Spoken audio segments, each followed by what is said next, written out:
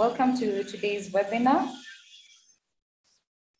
I would like to hand over the floor to Ms. Faiza Musa, who is going to be a moderator for the session, and so that she can introduce the panelists today. Thank you. Okay, thank you, Brenda.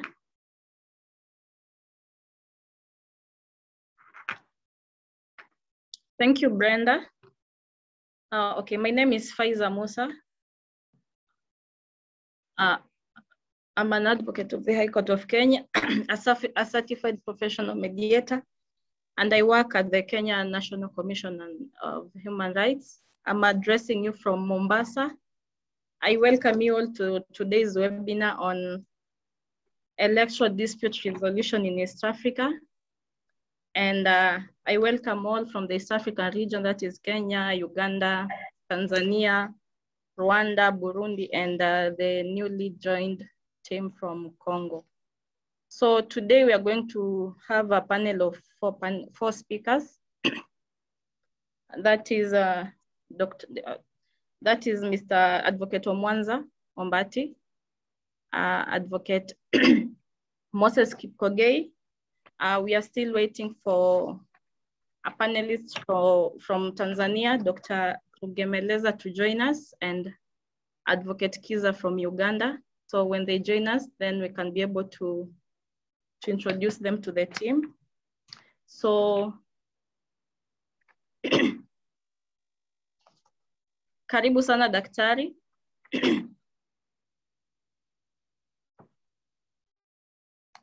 At least I think we can start because we have a total of 46 participants who have joined us. So karibuni sana to today's webinar. So I can go ahead introducing the participants to the team. I can start with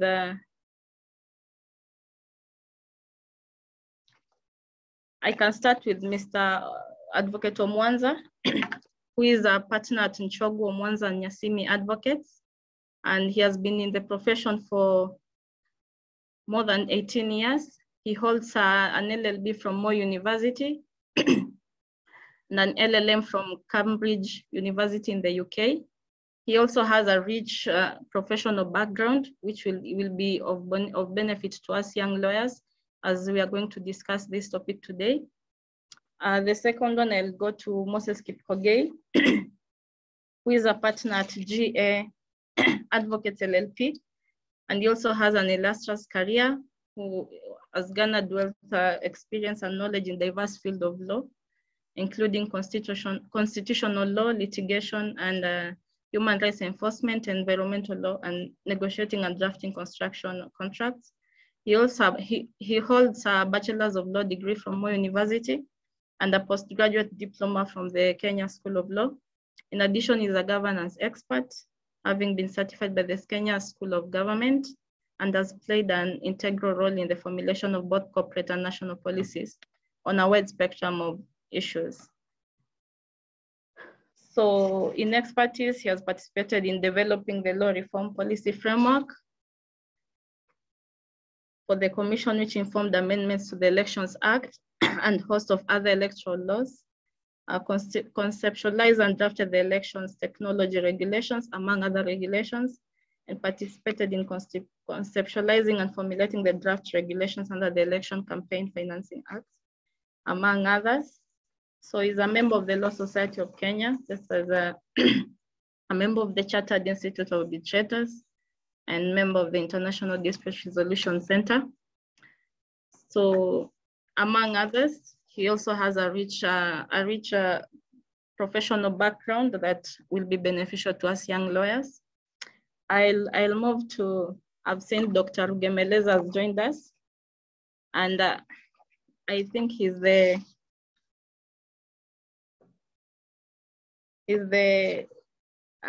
what term can I use?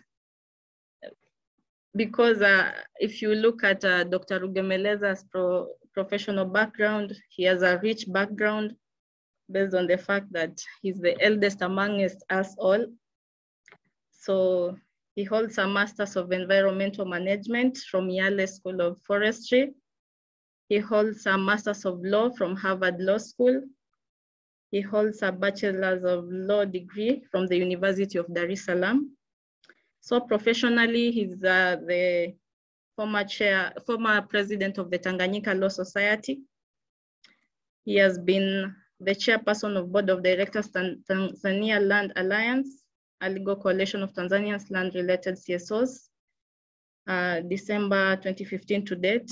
He also the executive director, Lawyers Environmental Action Plan, a public interest environmental law organization in Dar es Salaam. The managing partner of Rugemeleza and Shala Advocates, legal consultants in Tanzania. So he has a continuous legal education trainer, oil, gas, minerals, legal regimes, Law Society of Kenya in 2014. He's also a lecturer, the Regional Extractive Industry Knowledge Hub, Second Summer School of Governance in Oil, Gas, and Mining Revenues, Ghana Institute of Management and Public Administration. He has taught also international environmental law, extractive industry, climate change, and state obligation under current international law. He has also been a lecturer at the Extractive Industry Capacity Building Training Workshop in Tanzania, organized by Publish What You Pay Coalition in Tanzania. He has also been a lecturer on the Regional Extractive Industries Knowledge Hub, Second Summer School Governance in Oil Gas. So he's also a human rights fellow. He has also been a president and executive director of the Lawyers Environment Action Team. So you go on and on. He has a very rich professional background that will be totally beneficial to all of us. So I see, I thank you all for joining us. I see Advocate Aaron has joined, but he seems to be on transit. So I can go ahead and introduce him, though I see he's still driving. Kiza Aaron, okay, is the co-founder and the managing partner of Kiza Mungisha and Advocates in Uganda. He holds a Bachelor's of Law degree from Uganda Christian University, a postgraduate diploma in legal practice from Law Development Center, Kampala. Mr. Aaron has also attended specialist courses at the University of Pretoria, Uganda Matthias University, the Media Legal Defense Initiative, 2015 USA International Visitor Leadership Program, the 2018 Internet Governance Forum, the 2019 Stockholm Internet Forum, and several continuous legal education programs. He's an advocate of the High Court of Uganda, a member of the Uganda Law Society and the East Africa Law Society. Aaron is currently serving as member of the Uganda Law Society Rule of Law Committee and Human Rights Cluster and the Advisory Committee of Network for Public Interest Lawyers. Alongside lawyering, Aaron is also a published writer and performance poet. So I welcome you all to today's webinar. I'll have your time from 2 to 4. So I'll be your moderator for today. And we are going to take the discussion approach on the election dispute resolution in East Africa, and focus on the Supreme Court of Kenya. As you all know, the judgment came out on the presidential election, and there are also subsequent petitions that are being currently filed in different areas in Kenya. So I welcome you all to have a robust discussion, open your minds, and we can have a fruitful discussion. So for the house rules, anybody who has any question, you can type in the chat section, then we can be able to pick it up with the speakers, and they can be able to answer the team. So karibuni sana from wherever you are. It's an afternoon in Mombasa.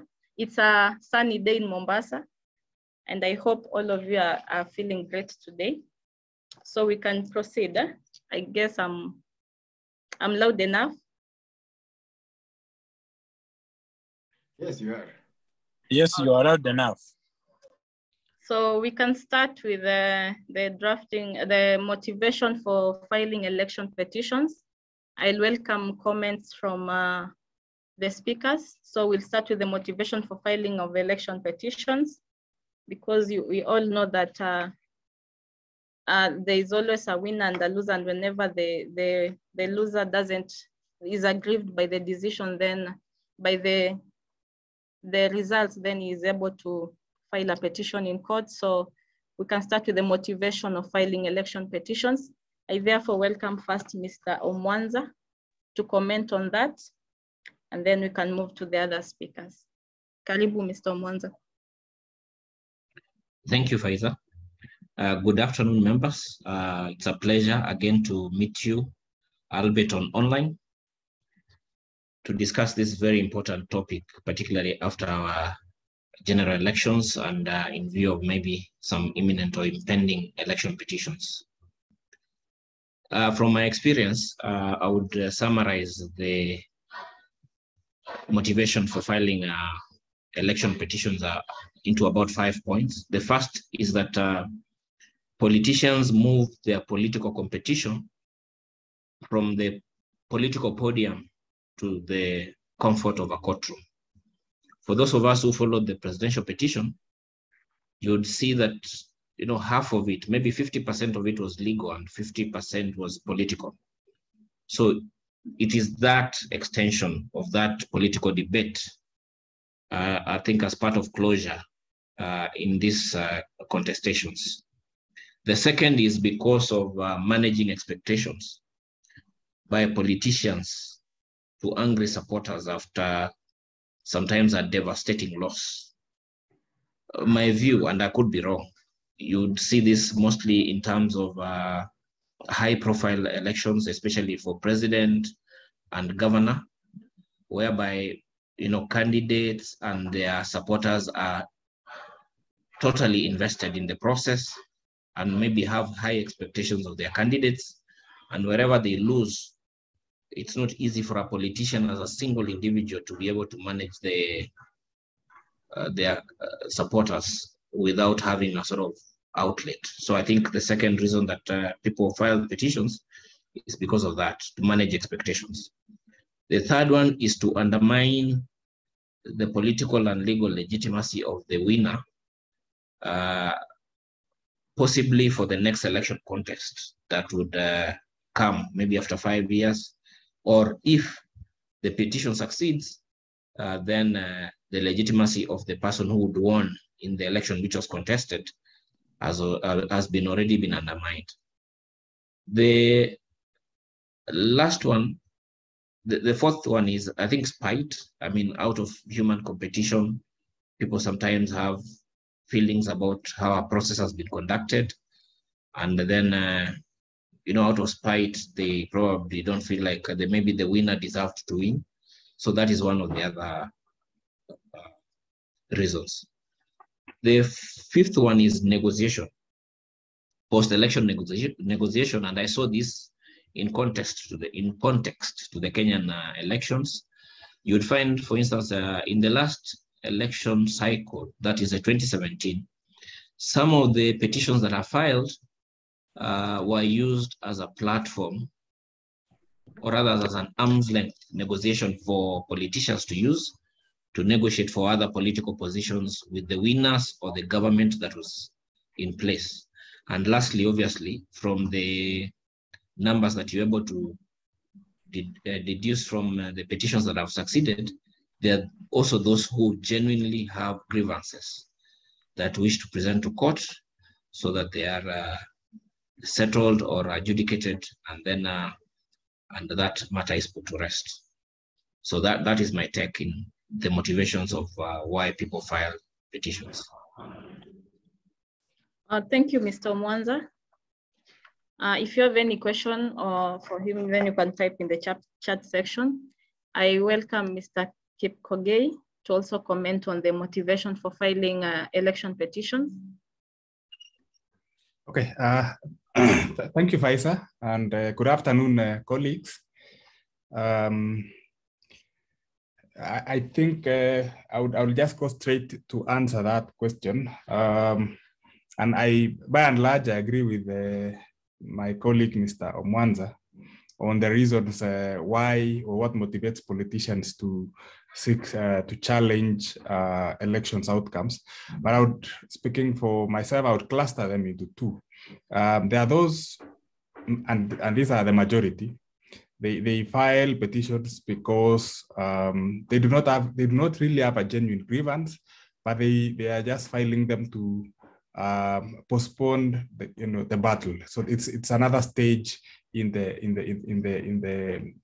matrix, in the engagement, the political engagement. So many of those, and I would put it at 95% of all the cases filed in court fall into that category. Politicians are using the court as an avenue to politicize or judicialize their political issues. The remaining 5%, I would put them as those who have genuine grievances. The Electoral Commission may have goofed, or the other candidate may have really engaged in dirty campaigns or some other election malpractice. I would put it at slightly a small number, 25%. And that is born out of the data. If you look at the data generated by, at least in Kenya, the Electoral Commission, IEBC, you will find around 93% of the disputes end up being dismissed by the courts, either struck out because of one procedural irregularity or the other, or even on the merits, they end up being dismissed. So that points out to the fact that most of the disputes presented in court are not genuine. They do not present genuine grievances, but they are presented to pacify supporters, to deal with, or what Omwanza describes as out of spite against the other candidate, or as a leverage for negotiating. Either way, it's really, they do not present genuine grievances.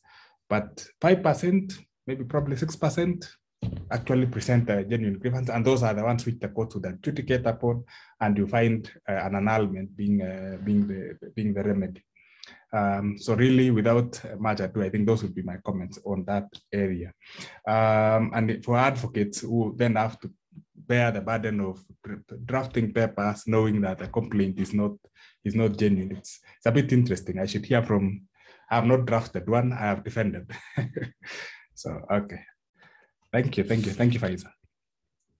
Thank you, Mr. Kipkogei. I guess we'll hear from some of them who have drafted some of the petitions, the experience so far.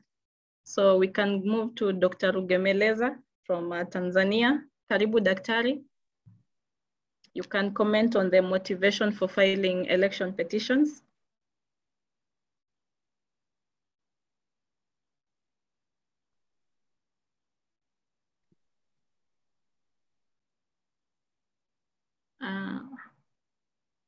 Perhaps Daktari can put his mic on. I think he has dropped off. No, he's actually on, but is on. His mic is your mic is off.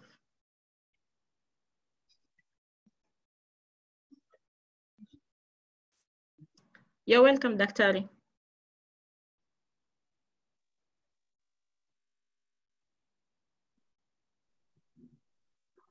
He seems to be submitting. Daktari, kindly, and your volume is low. Maybe you can check your sound system.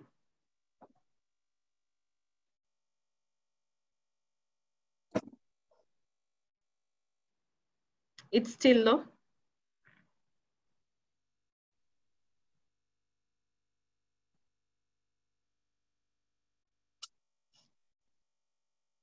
Daktari, kindly check your sound. Faiza, are you able to do it from inside? No, it's unmuted.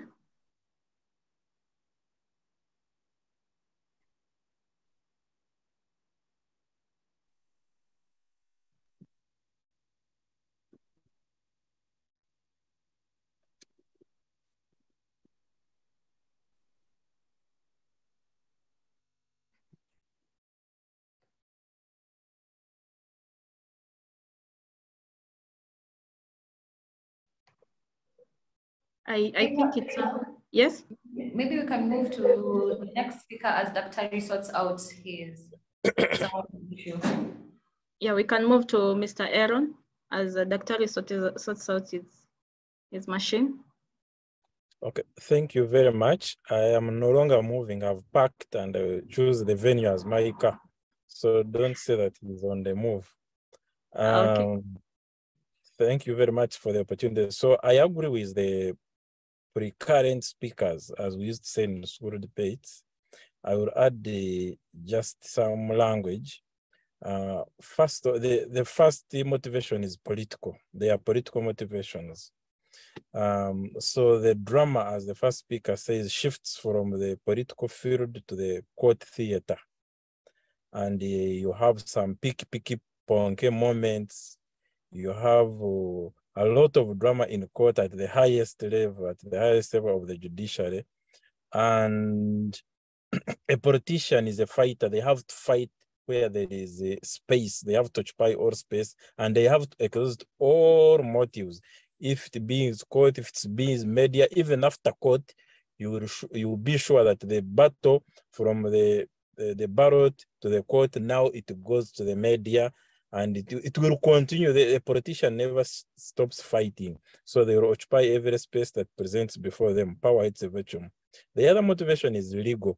And that's where they are saying that the grounds might be there. Yes, so the legal, once they are legal grounds, for example, ballot stuffing, if there are electoral crimes that have been committed, like bribery, like fraud, and so on and so forth, and someone believes it, then they have to put it to the court test.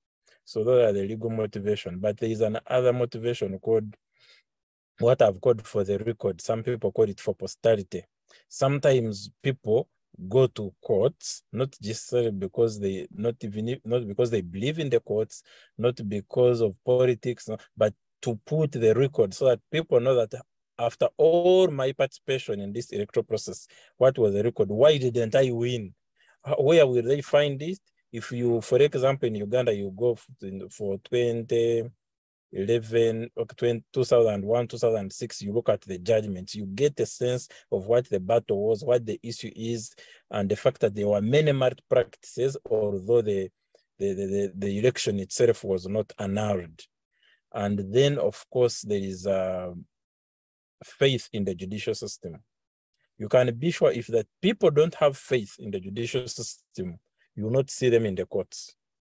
And if they go into the courts, it will be for other reasons. But for instance, in the Kenyan case, people have faith in the judiciary and they go there to assert their rights, to assert their interests. But we should also know, and that's also another point, is that the existence of that right, because you don't just go to court, there must be a right to go to court. In Tanzania, I'm well informed, there's no such a right to go to court if you lose a presidential election. You go to your God and you cry. Orimwango put it dramatically. Was it Orimwango or Obo, one of the writers put it dramatically? You cry on the shoulders of either your wife or your children. Yeah, if you had consulted the witchcrafty, you go to demand for refund and they will not give it. That is in our local language called potea. It is foregone. There's no refund in corruption or such cases. So the very existence of the right petition alone can be a motivation for a candidate who has lost a presidential election to exercise that right to go to court and complain and involve the judiciary and the legal minds of the day. Because it must never be taken for granted. In East Africa, we are very sure that it exists, that right exists. At least it's not in Tanzania. Maybe in other East African countries it is there. So if you're a Tanzanian and you're a presidential candidate and you lose, you don't go to the Supreme Court, you don't challenge that victory because you have no such a right. So those are the motivations. Thank you very much. Thank you, Mr. Aaron. So far, we have captured that one is political, the other is legal, and Mr. Aaron has just added that you have to have the right, like you have to be supported by law that you have that right to file a petition. I see that Dr. Rugemeleza is back. We can welcome him to comment on the same. Daktari, karibu.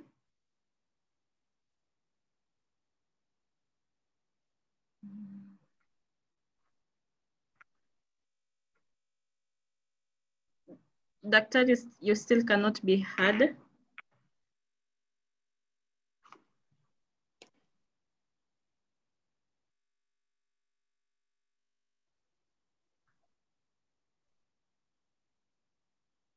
Daktari, you're still not audible.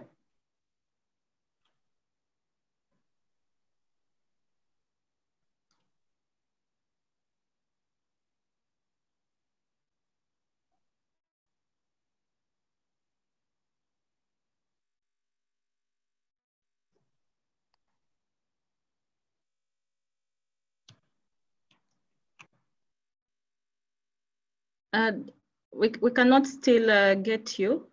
I don't know what the problem is.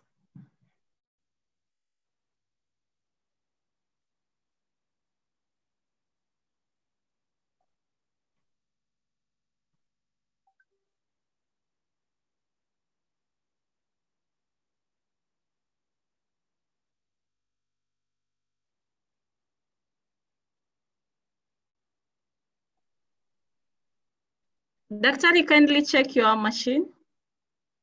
We cannot get you. Maybe Daktari, you can log off, then you log back in again.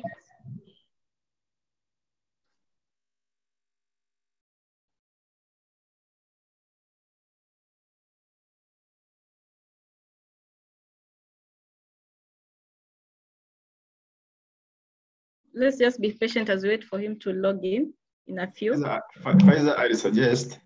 Okay. Yeah, maybe we can move to the next question so that when Daktari is properly technologized, we will still give him the opportunity to address the issue.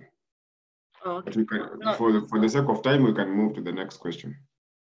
Okay. Please, later, take note of the new word, technologized. Yeah, I have done so. So we can move to the next discussion area. I guess we have exhausted. In case you have any query, kindly put them in the chat section. You can be able to pick it up. So we can move to the complaint against the elections. And we can start by the first speaker, Mr. Mwanza, to comment on the same. Thank you, Faiza. The complaints about an election are varied. I would specifically speak about the complaints that you can lodge in the Kenyan courts, because that is where my experience is based. And I think you start with what the Supreme Court has been able to delineate as qualitative complaints. So these are complaints that go to the process of the election. For instance, the forms were not signed, or the people voted, at 2 a.m. in the morning after close of the polls. That is now the qualitative. Now, then we have a second set of complaints. This is what we call quantitative. These are complaints that are based on the numbers that have been achieved, particularly by the winning candidate. So that for you to be able to overcome a returned election, you need to meet the quantitative test. You need to challenge the numbers between the person who has won and the second runners-up or the runners-up. So that is now the quantitative test. So this will be mostly based on the law with regard to the elections, and they would be based also on the constitution. In Kenya, we have Article 81 and 86, which set up the broad principles that are applicable in terms of the electoral process. And then we have the Elections Act and many, many other pieces of legislation.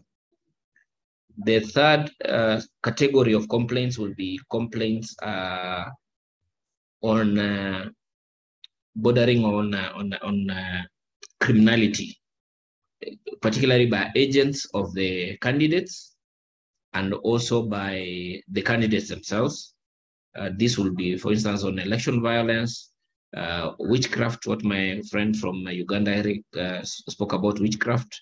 We've had 2 or 3 interesting cases in Kenya where witchcraft was one of the complaints which had been proved. And I remember in the last circle also there was a witchcraft complaint in Narok which succeeded in a member of county assembly.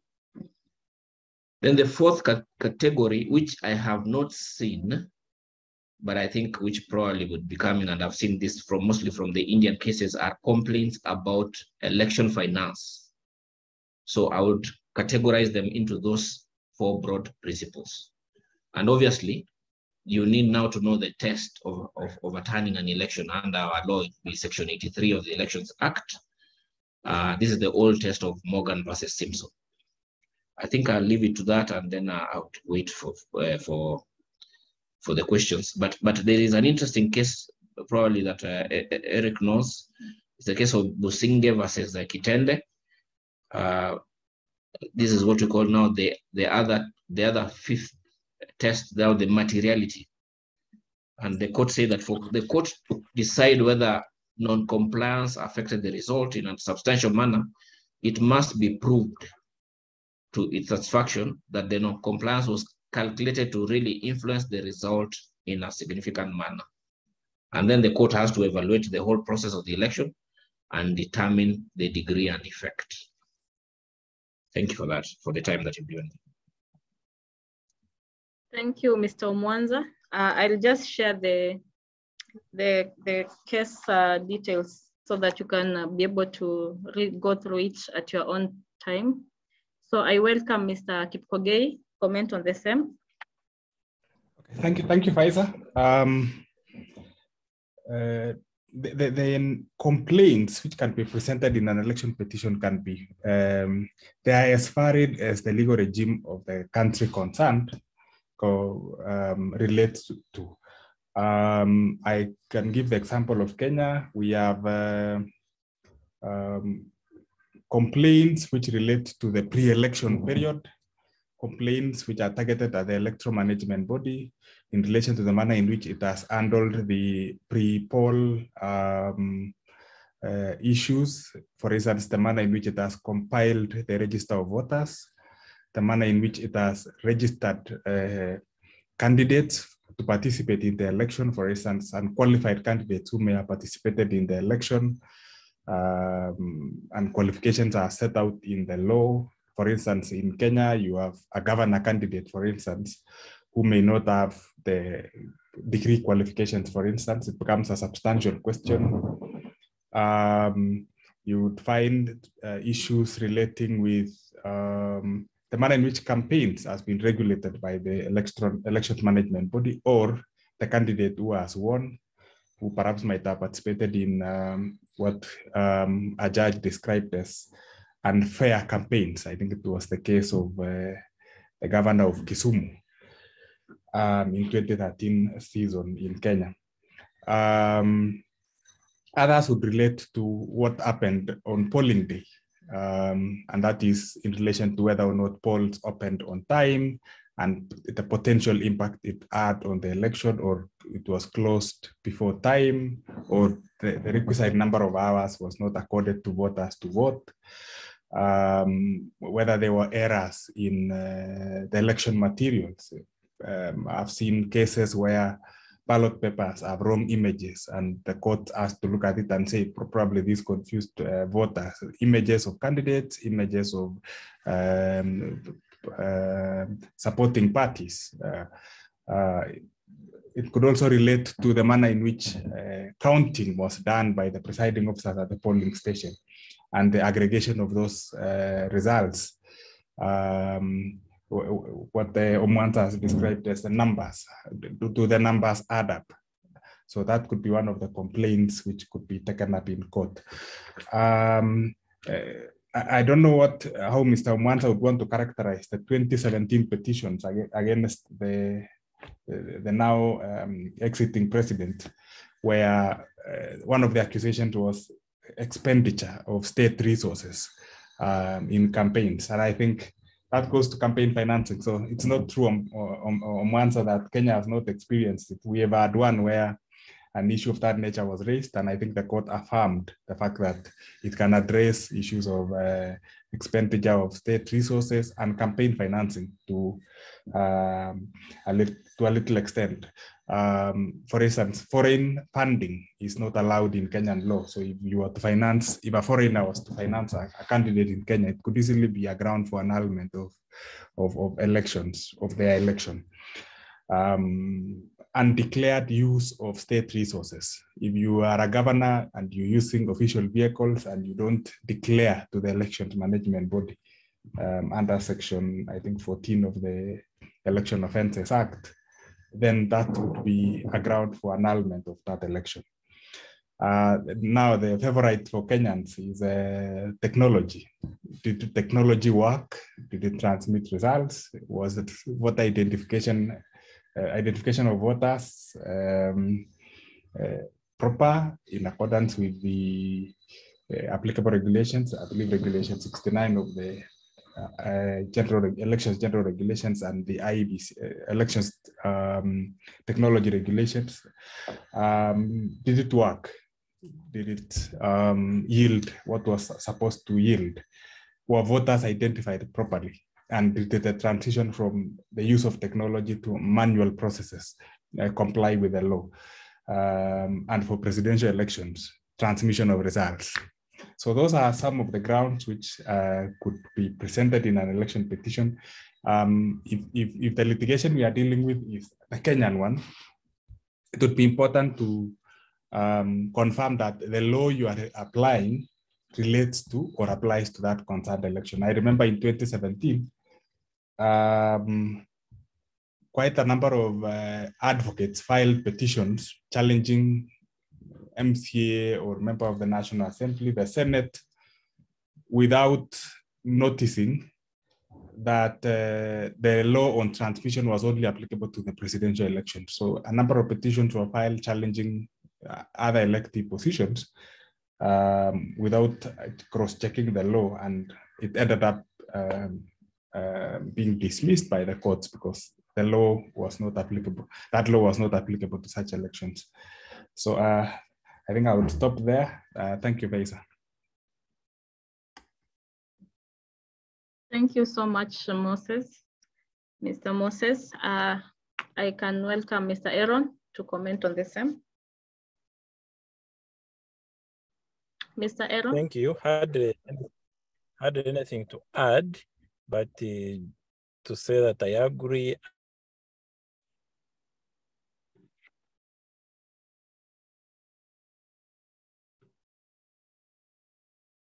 And they comment that one of the types of petitions is the issue presents itself in many shapes and sizes. As the recent petition also showed, a possible complaint could be one of voter suppression, but the standards are also spelled out in the judgment of the Supreme Court. So if it happens, which rarely happens, but it happens in other electoral jurisdictions, like even the USA, due to gerrymandering, to exclude in some states where it is extreme, some racial communities to suppress their votes. So voter suppression can actually happen. Gerrymandering sometimes happens in East Africa, and it could lead to that, but it's not something easy to prove.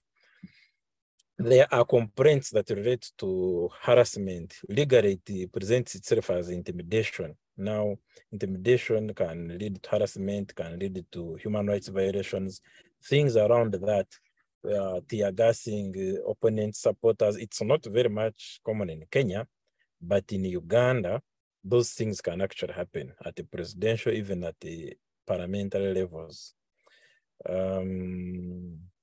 Then there are issues that relate to, again, related that one to military or police zealous involvement in elections. Where that happens, then the candidate can frame grounds on that and adduce evidence to show that because of military involvement, that would of course augment intimidation and so on and so forth. Just comment also that the electoral offense of bribery also has implications on what they called election finance. although it is normally local, but it could be that the bribery, the electoral bribery is actually financed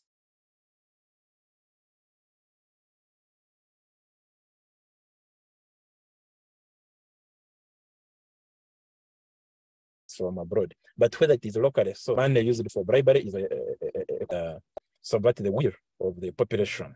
So the grounds can spring from electoral. Normally, the substantive electoral, you normally have Parliamentary Elections Act, Presidential Elections Act, in the case of president, but also constitutional infringements can give cause for complaints in an electoral court. So that's how I would want to frame it. Thank you very much.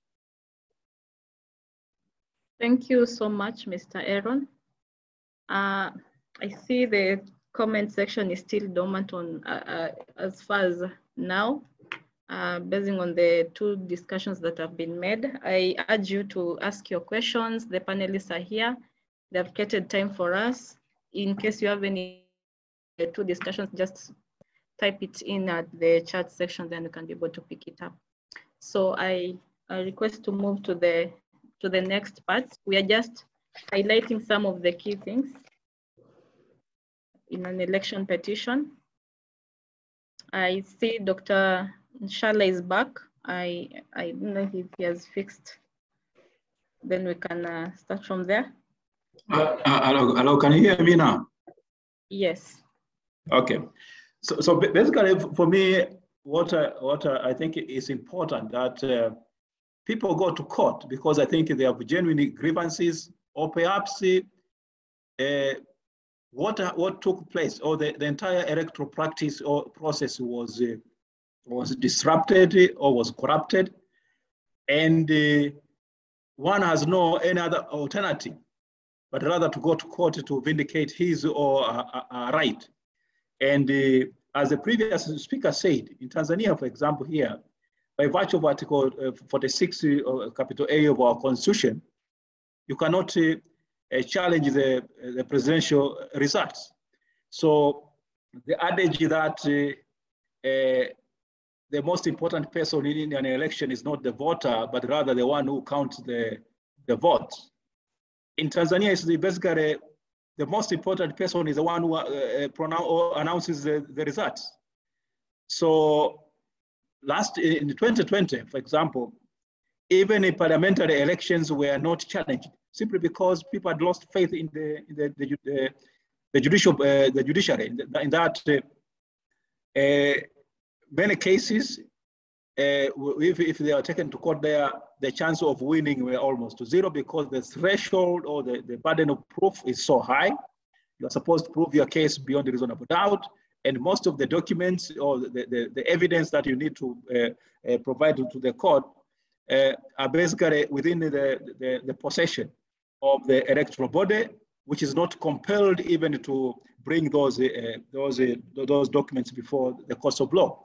And again, the entire electoral process was basically was run under say whatever you do, we are going to announce the winner.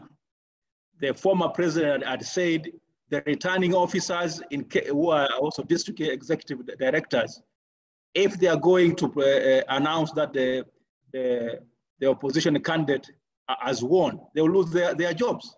So it was basically a charade that whoever you just took part in that electoral process, basically to fulfill the constitutional requirement that elections have to be held after 5 years. But the entire election process was a fraud. So even if you go to court, what are you going to challenge? Okay, you might challenge the results and everything that took place, but you'll still go back to the same National Election Commission, which is going to still declare the winner from the ruling party. So if you are saying you are going to court is important in those countries where the judiciary is independent, and the decisions of the judiciary are going to be respected by each and everyone. It's important that if you're a country that believes in the rule of law, then you allow people to be able to go to court. And whoever goes to court should not be seen as some people have said, they're going there out of spite. There might be a number of people who go out of spite, but not many. But that assurance must be there, because it makes each and every participant know that if we misbehave, or if we go and do not follow the procedures, or we violate the laws, eventually we'll be taken to court. So at least all the participants know that ultimately the courts of law will have their hands on the documents, on all the things that we did, and basically engenders confidence and compliance. And for that matter, people will behave well. And this ensures that we are able to protect the democratic process. And for that matter, we hold the elections to be sacred. If they are sacred, then for that matter, we'll participate in that exercise, knowing for sure that we must follow the law. But if we see these people as people who are not important, perhaps they are motivated by spite, and perhaps as people have said, it's a management of expectations, or it's like a grieving mechanism. Yes, there might be, but basically for me, I see it as a cornerstone, as a fundamental right that the electorate must be able to exercise, but in order to ensure that our countries are well managed. But if we see those who go to court there as troublemakers, as people that perhaps don't have genuine grievances, then we might be also not on the right side. Yes, we must make sure that our elections are well held, because it's a sacrosanct process that assures a citizen that his or our voice matters in electing the people who are supposed to lead the country. But if there are some clever people who use the process, or use their positions, manipulate the process, basically we cannot have it. And for me, I see it as a very, very important device to ensure we have good and well-run elections. For that matter, we need to have independent election bodies, and they must discharge their functions properly, and should be free of political intimidations and manipulations. That's what I can say for now. Thank you. Thank you so much, Daktari, for sharing the experience from Tanzania. I guess I can, because there is only one question, I can give it out to any one of the speakers to answer. Michael has asked what will be the fate of some petitioners advocates who are accused of tendering false evidence and forged documents in court. So I welcome Mr. Mwanza or Mr. Kipkogei to answer that, then we can proceed to the third aspect in election petitions.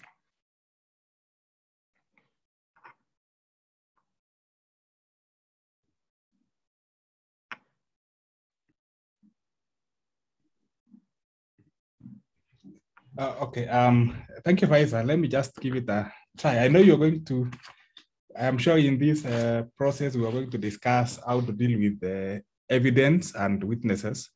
Probably we can discuss it at that point, so that it is subsumed in that space. Partly because it is an issue which arose in the recently decided petition. Probably we can subsume it under that. We have our own varied views about it, and I know Mwanza and myself participated in the petition. I think we can share under a bigger title. Okay. Yeah. So thank you for that. We can move to the witnesses to a petition, which is the third aspect. So we can start with the first speaker to speak about the witnesses in an election petition. Mr. Mwanza. Thank you, Faiza. I always tell people that having gone through these cases, the best witness to a petition is the witness who has lost most, or who stands to lose the most. Ordinarily, this will be the runners-up, or one of the candidates who participated in the election. So that, in my view, I would advise that if you have to file a petition, then that should be your main witness. Secondly, even before I go very far, for those who intend to file petitions in this cycle, you should know that I think time is going to run out by this Friday, because the 28 days start to run from the date of declaration. So you'll start, maybe the first declaration was on 9th, even 9th during the night. So the first day of that will be maybe tomorrow. So, and as we go along, depending on the dates that the election was declared. Secondly, the other material witnesses are witnesses who are agents during the process. So you would find this as the chief agents or the agents who are the polling, polling clerks, presiding officers. Now this will be now mostly the ones who are answering, and the returning officer. Those will be the main witnesses during a petition. The other category obviously will be witnesses who are able to witness maybe an election offense. And then you'd have maybe a fourth category of witnesses who would be experts, especially on numbers. This would be statisticians. And then you would have, journalists. You might have observers, election observers, and that sort of thing. So those would be the main witnesses. And you'd note that if you've read the summarized version or the abridged version of the Supreme Court judgment in the concluded presidential petition, the court had a lot to say about witnesses. So witnesses are basically the main foundation of any election petition, and you should be very careful, especially if you are prosecuting. In fact, even if you're defending, about the witnesses who you choose, their credibility, and their nexus to the election. Thank you, Mr. Mwanza. Can yield the mic. Okay. Thank you, Mr. Mwanza. Mr. Kipkoge, do you have something to add? I think just to add on to what Mr. Mwanza has spoken about, and probably it's at this point we can answer the question raised by one of our colleagues on the platform. There is it's important for the advocate drawing a petition or even responding to the petition to link the witnesses and the documents which is to be proffered by the witnesses to the burden of proof. On what issue are you seeking to prove with that particular witness? And this is particularly in relation to those who respond, because there is the danger that you can avail as many witnesses as you want to, but which do not address the issues as framed by the petitioner or which do not answer the petition. And for the petitioner, it is to ask yourself, what would I stand to gain by having these witnesses testify or have their witness statement as part of the record? Because as Mwanza puts, you need to ask yourself, what do I gain? What do I stand to gain by having this testimony? What we've seen in court is that most petitions are drafted in a rush. Every other witness is collected from the streets, a statement is quickly generated, and then it ends up conflicting with the case theory, which is sought to be propounded by the petitioner.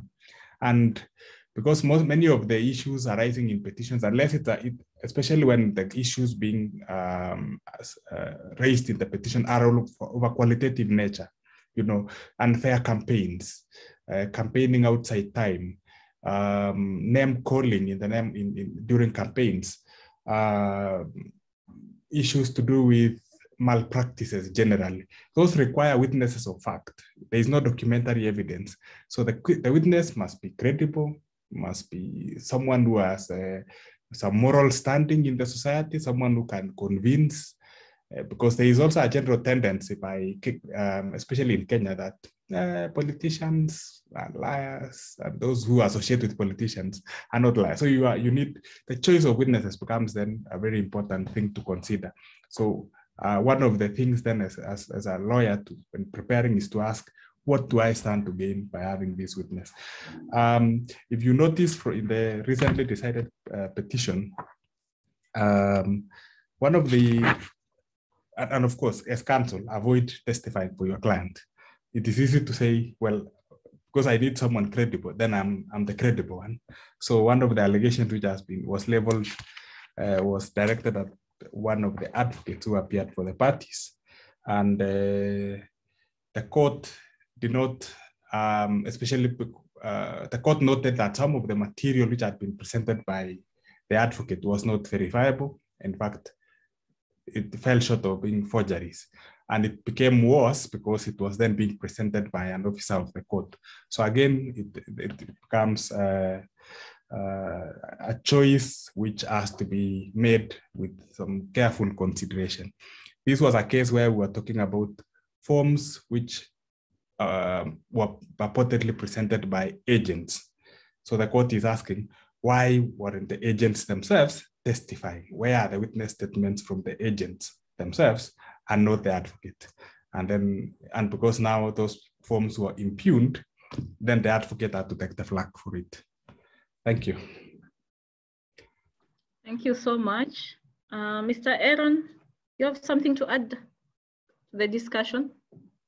Well, just to briefly say that if a lawyer engages in criminality, the criminal lawyer is there to handle him, including when they are prosecuting electoral matters. So if a lawyer actively facilitates forgery and falsification of documents, they could find themselves battling perjury charges and fraud charges and so on and so forth. A return of crimes and offenses you commit when you knowingly engage in misleading court. Thank you very much. Thank you. Daktari?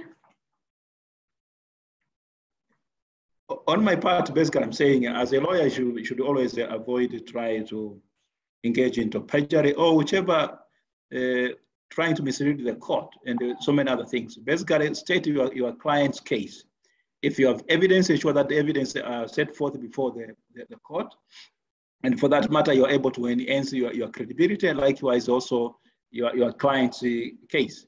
And for that matter, is if you go and start lying, fabricating things, eventually it will be caught and it will not look good on you. So it's important all the time to ensure that you have credible witnesses and also your case is well stated, is backed up by the facts and also by the law as it might be required. So of course, the bad thing about these election cases, the time for you to prepare the pleadings is not conducive. So sometimes people end up with exaggerating things and putting up things there then which they cannot back up. Even like the Kenyan case, you are supposed to file your case within 7 days, if right. Then if you are challenging the election process for the entire country, you're in trouble to be able to come up with a well-stated and backed up case. So perhaps there's some shortfall in that particular scope. Thank you. Thank you so much. I guess people are still concentrating.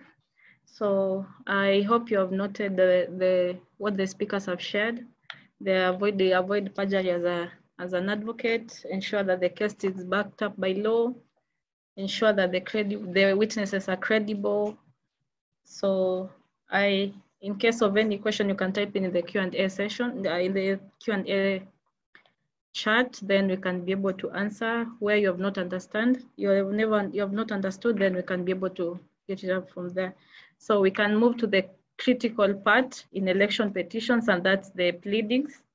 We always have that timeline that people are always on the rush to ensure that they are not limited by they're not limited by the time frame that has been set by the law.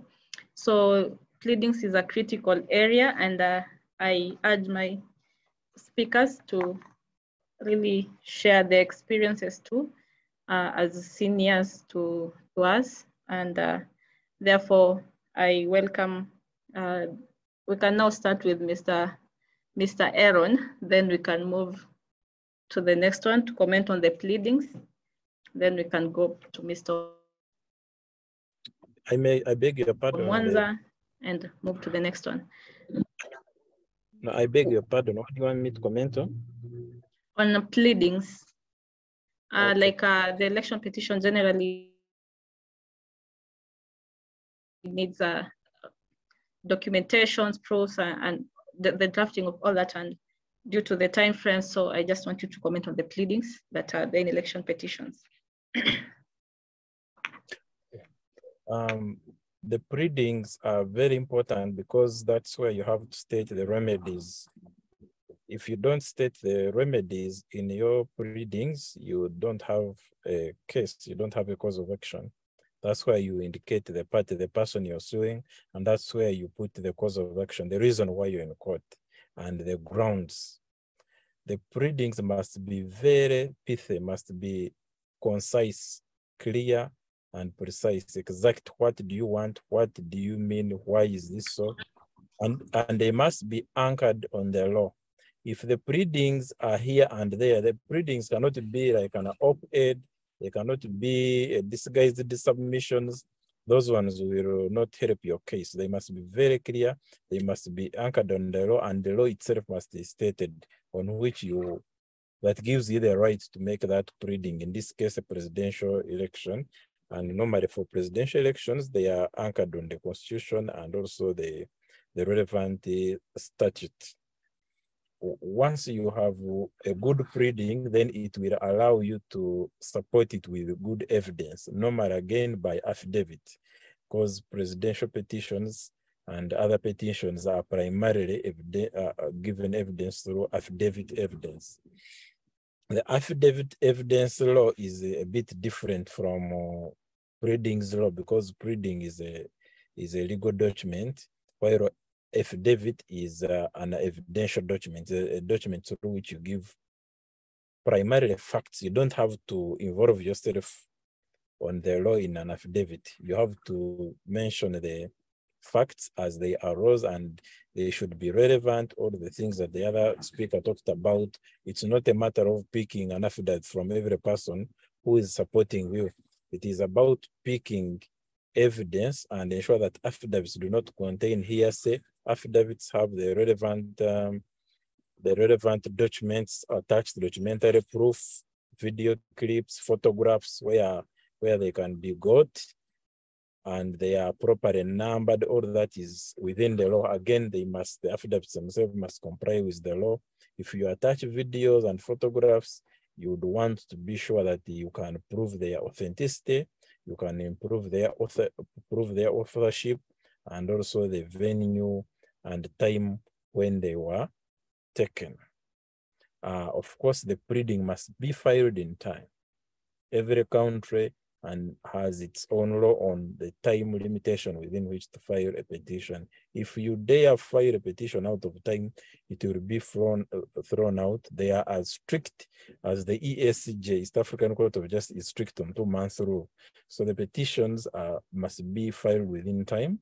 The cause of action must be clear. The grounds of petition must be clear. The remedies must be clear. Now, even the remedies, not only must they be clear, they must be anchored in the law. As the court was explaining, there is a difference between the remedies the court can give as a result of its general jurisdiction and the remedies court can give as a result of handling a presidential petition whose jurisdiction is normally circumscribed, either annulling an election, upholding an election, ordering another election, and so on and so forth.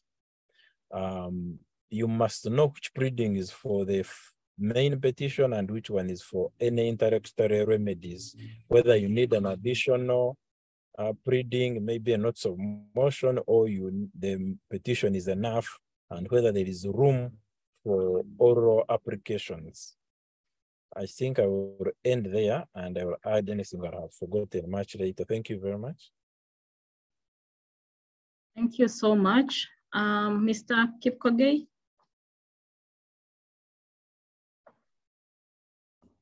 I would associate with the comments from my colleague from Uganda. Clarity, set up your course of action in a succinct manner, be clear about the remedies you are seeking. Like for instance, in the presidential petition which just ended, our constitution provides for the remedy you can ask for before the Supreme Court. So you cannot ask for a remedy outside what the constitution provides for, but we saw 1,000,001 prayers for certain declaratory reliefs, which could not be granted because the constitution doesn't envisage. With respect to other elective positions, there could be other reliefs, but so clarity in terms of the remedies you want to ask the court. Statutory requirements. For the longest time, our law in Kenya requires that by the result, and there was by case law, the result has been defined to mean the votes garnered by the respective candidate who participated in the election, and not merely identifying that so and so won.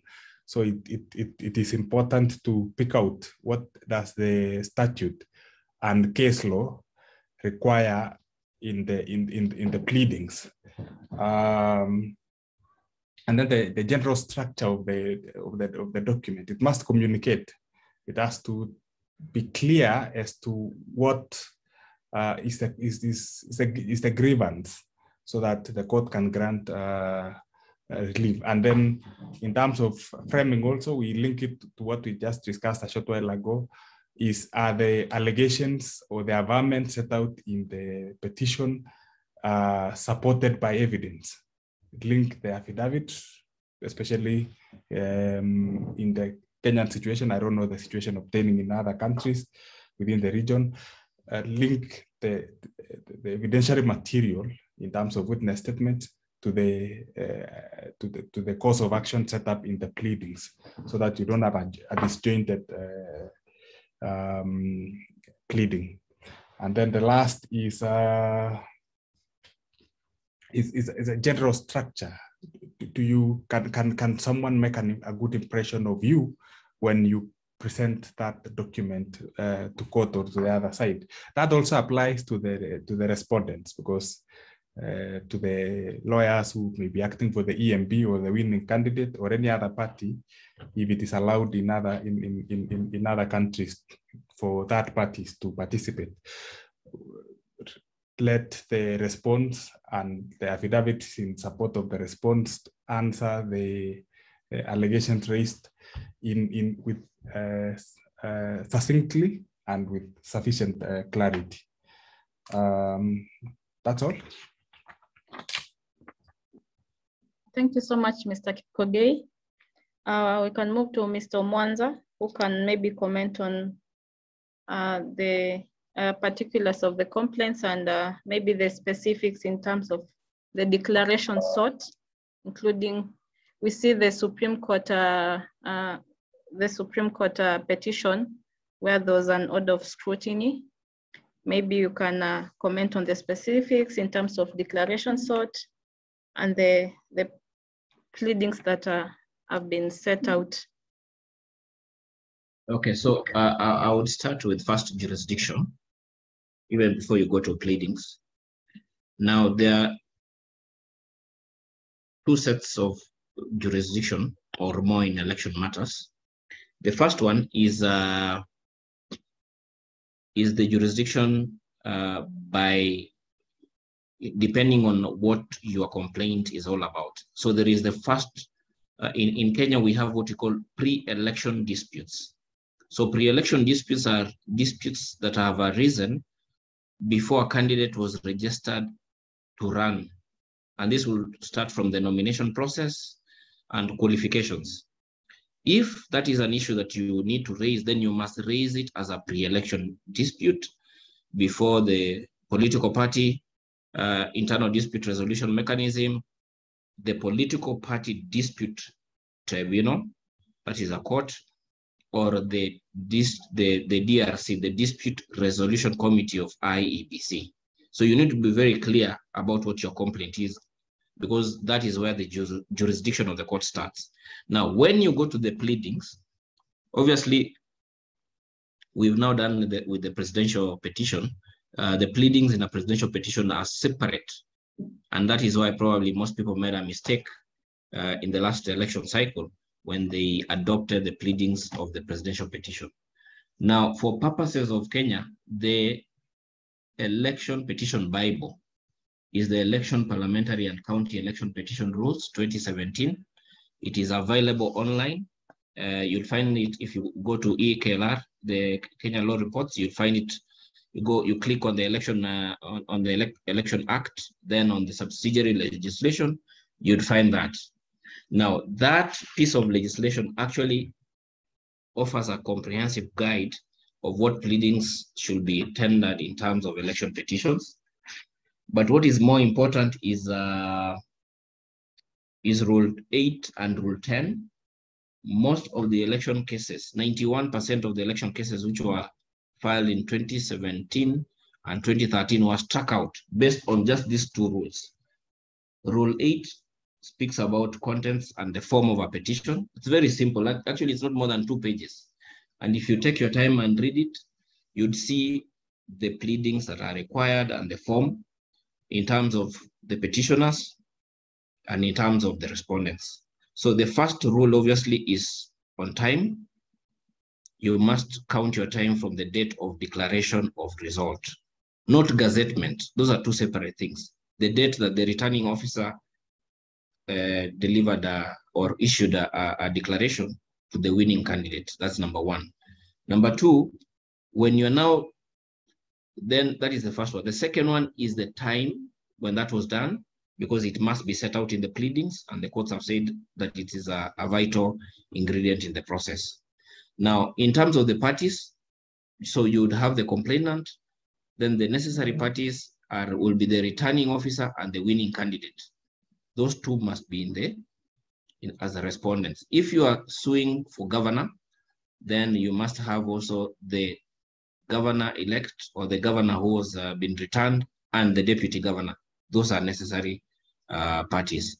If you have an election complaint for election violence or criminal behavior of agents, you must join those agents as part of the respondents so that they have a right to respond. So that is in terms of the parties to the pleadings. Then you would have the form, meaning the complaint. You must set out the result of the election, as my friend Kip Kogea said. You must set the date of the declaration, that is important, and the grounds of the petition, which you are complaining about, and then the prayers. So the prayers that can be granted would be first at an interlocutory. You can get a scrutiny, a recount, or verification, or what the Supreme Court call, I think it called it a production something. That's the first one.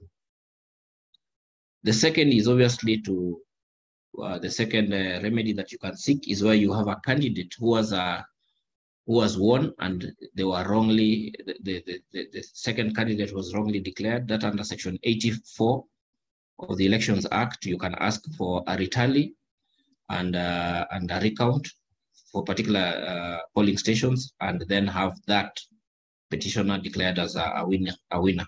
But for that, you cannot complain about process or anything. It has to be that single prayer.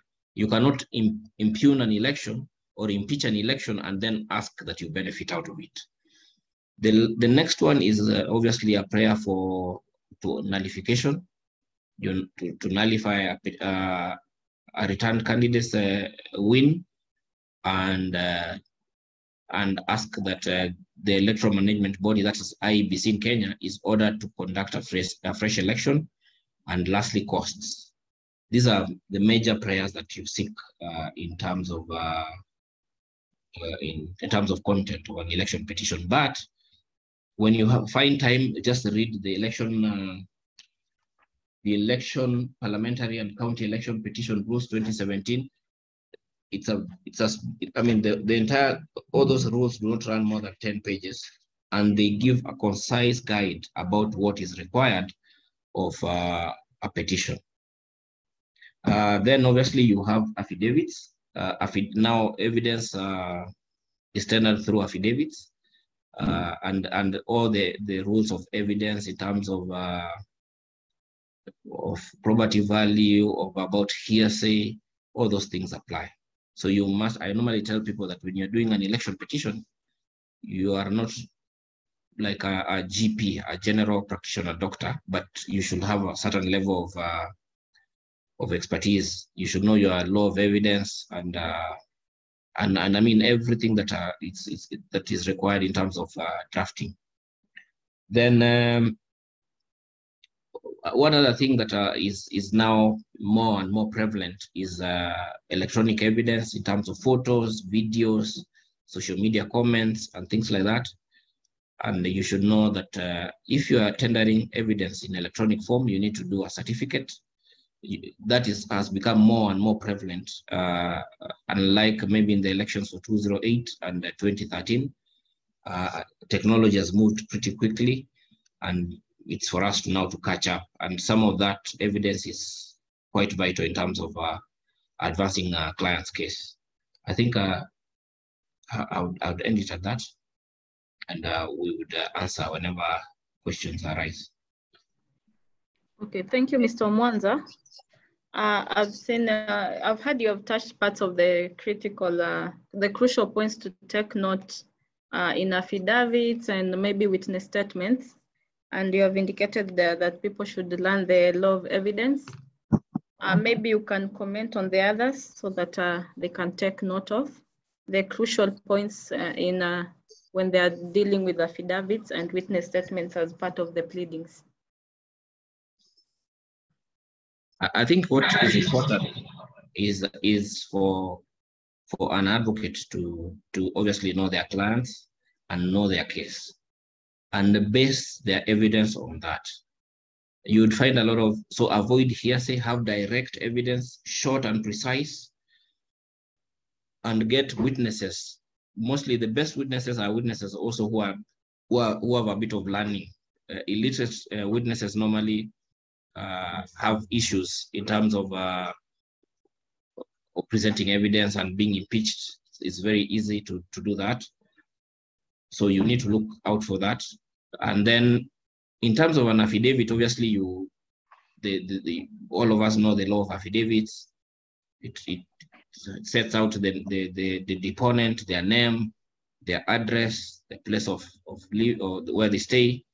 And then now you set out the evidence, and then there's the jurat and the places whereby the client signs or the witness. You find that there are a number of cases whereby, because there are also there's a lot of pressure in terms of presenting a case, that advocates forget to have their client sign. In fact, even the petition itself or the witness, the affidavits.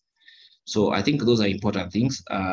If you read again the election petition rules, the way I've told you, you would see what the rules say about affidavits.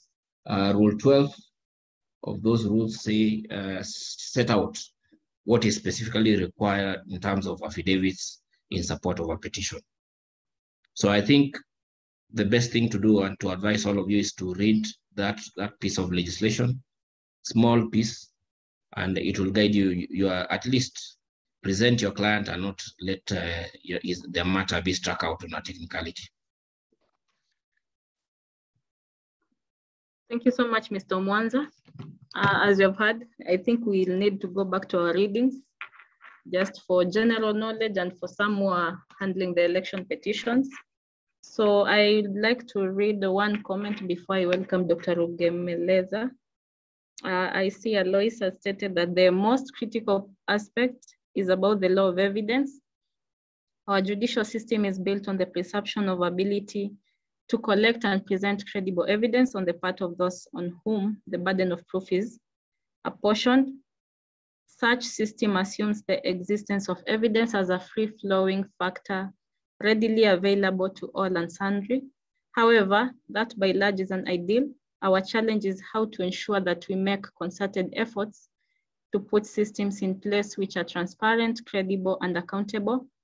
The recent Kenya electoral process has, to a great extent, achieved the minimum threshold towards that goal, to the extent that even Wanjiku could assess the credibility of the evidence presented. It has reduced the probability of electoral rigging and malpractice. The 2010 Constitution has effectively granted and protected the people's sovereignty. It is a commendable milestone to which the rest of East Africa can take inspiration. Thank you so much, Alois, for the good comment.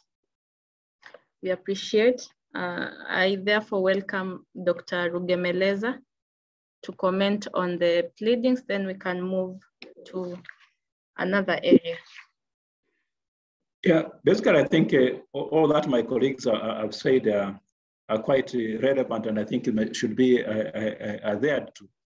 It's important that the pleadings must state clearly the case, and one should not just rush. Yes, the time is of essence, but make sure that your pleadings state clearly your client's case, and for that matter, you are able now to even prosecute your case eventually, because if the pleadings are well drafted, it's very easy for you now to be able to litigate or prosecute your case during the hearing.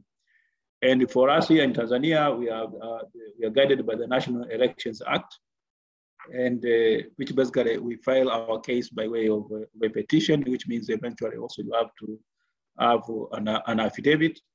And here in Tanzania also you have to make an application for security of costs, whether you should be allowed not to pay or you are willing to make a 5 million deposit, and it's quite important. And one of the cases which I took part in 2015, an advocate saw on the impecuniousness of his client.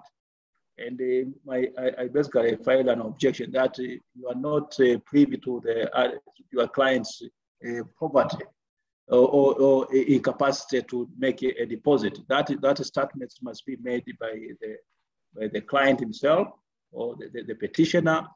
And of course, the court agreed with me. So it's important that it's a client who should be able to talk about that he or she being impecunious. It's not an advocate. I think this case was also somewhat stated in the Kenyan the Supreme Court decision. So other things must be sworn by the client, not by an advocate. An advocate can only swear an affidavit on matters that he or she is privy to or knows, and it basically took part into that. So and also you must understand what the ground that the law allows you to be able to void the election. For example, here in Tanzania, your case must be grounded on 3 grounds. That the statements that were made during the elections were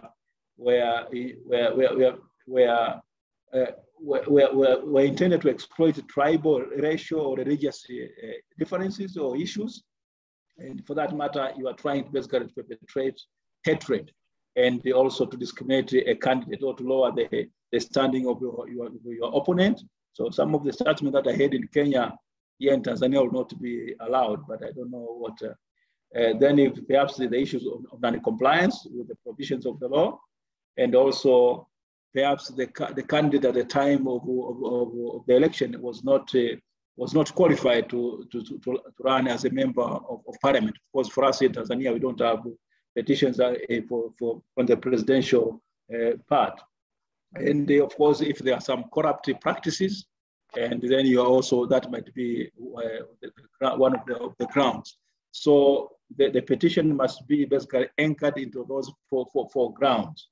And now, unlike our Kenyan colleague stated that you cannot ask that if you are impeaching the election, you cannot also say that you should benefit out of that.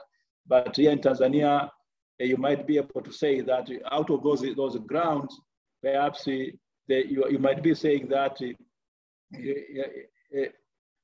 you might be able to say that I was duly elected, or I should be pronounced that I won that particular election, but it has never happened that perhaps a petitioner who was removed or was declared not to be a winner is now declared to be a member of parliament. Our courts have not ventured to that extent, but it's a ground that you can also it's one of the reliefs that you might be able to pray for.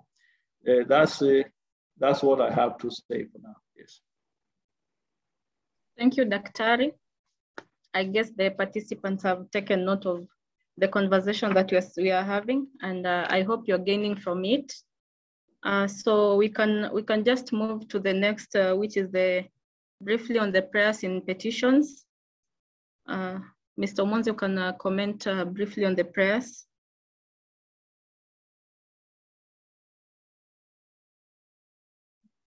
Yes, thank you, Faiza. So one of the prayers that are available in an election, and I alluded this earlier on, is the prayers that are set out in the Constitution. You would find the reliefs, especially if you're challenging for member of National Assembly. Those are now the parliamentary seats. That would be National Assembly, Senate, and women rep. You'd find the reliefs under Article 105 of the Constitution. You'd also find that under Section 74. Sorry, Section 75 of the Elections Act, and Section 75(3) actually provides for the reliefs that or the prayers that you can seek in an election matter. The first, under 3A, is a declaration on whether or not a candidate whose election is questioned was validly elected. The second is a declaration of the candidate that a candidate was validly elected. And mostly when a court dismisses election petitions, they declare that that candidate was validly elected. Then an order on whether or not a fresh election ought to be conducted, and basically scrutiny and recount. And also under Section 84 of the Elections Act, one of the prayers that you can seek is a prayer for a declaration. It's an interesting section because it says that an election court may, by order, direct the commission to issue a certificate of the election to president, a member of parliament, or a member of the county assembly if, upon recount of the ballots cast, the winner is apparent and that the winner is found not to have committed an election offense. So this is one of the other remedies that are available, but so far in our jurisdiction, we've not had any success with respect to this prayer.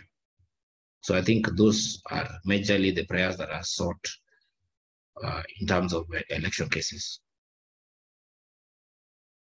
Thank you, Mr. Mwanza. I think that has been exhausted unless any speaker has anything to add. The prayers in a petition. Moses? Just one additional, and Yes. under our Section 87 of the Elections Act, there could be a request to make a referral to the DPP for investigations of certain election offenses. If the court were to find in the course of hearing an election petition that election offenses were committed, then one of the remedies is to add a recommendation for prosecution by the DPP. Thank you.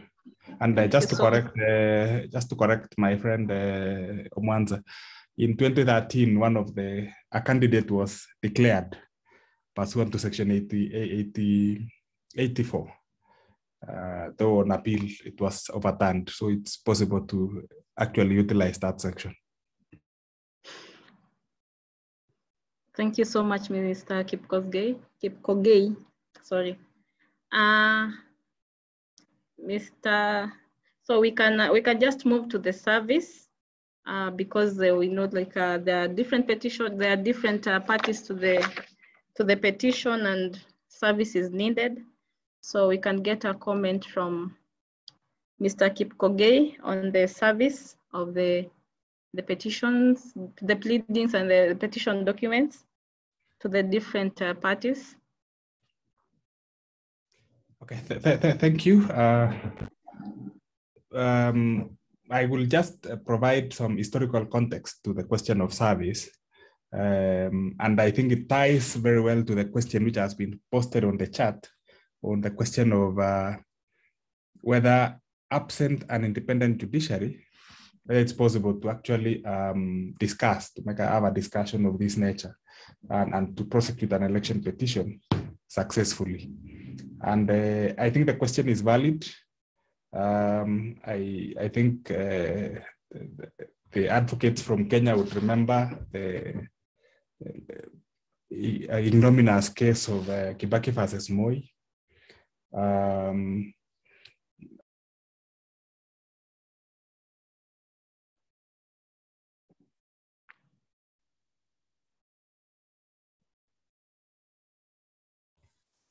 Sorry, I think I had an outage. Can you hear me?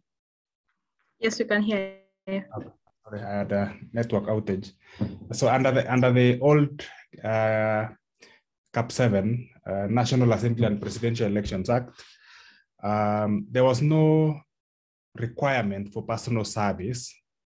In fact, the statute provided that service could be effected by the winning candidate lodging an address of service with the nearest High Court sub-registry within their vicinity.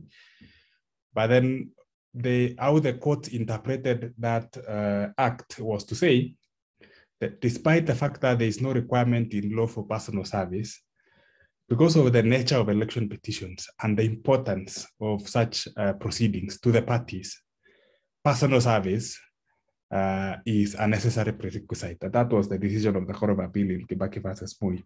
That decision ran contrary to, I think, 4 other petitions which had been, or 4 other decisions from the same court, the Court of Appeal, which had been rendered by other benches, which then led to petitions in 1997, 2002, all the way to 2007, being struck out for want of personal service. The reaction of Kenyans to that decision by the Court of Appeal then was to put it in the Constitution. So it is now provided for and codified in the Constitution that service can be personal or through any other mode, including advertisement in the media or by postal service. So there is greater latitude to effect service in a different format, including by publishing in the media. What you perhaps as a practitioner you may want to be to keep yourself abreast is to ensure that the advert you publish meets the requirements of the rules, because there is a standard which is provided for in the rules. Probably once I can clarify, is it at least 3 centimeters by 3 centimeters? There is, because what the challenge also which was faced was parties who publish that notice in the classified section of the newspaper, a very small notice which may not be easily apparent to the contesting parties. So there is a standard in our law as to the size of the advertisement in the papers, but the requirement for personal service was done away with in the Constitution itself because of its historical context. There is also a timeline for service, if I'm not wrong, of 7 days upon filing, if I am not wrong. So yeah, that's my view on that aspect. Thank you so much, Mr. Kipkogei. Dr. Nshala, you can share your comments on the service in Tanzania. I think basically our system here is use the procedure that is provided by the Civil Procedure Code. And basically you have to save the respondents within the time that is provided by the law. I think because the cases here are filed 1 month after, within 1 month from the date of the election. So, and this has to be done immediately. I think within 7 to 14 days, the service must be effected, and then the other side will also have to respond.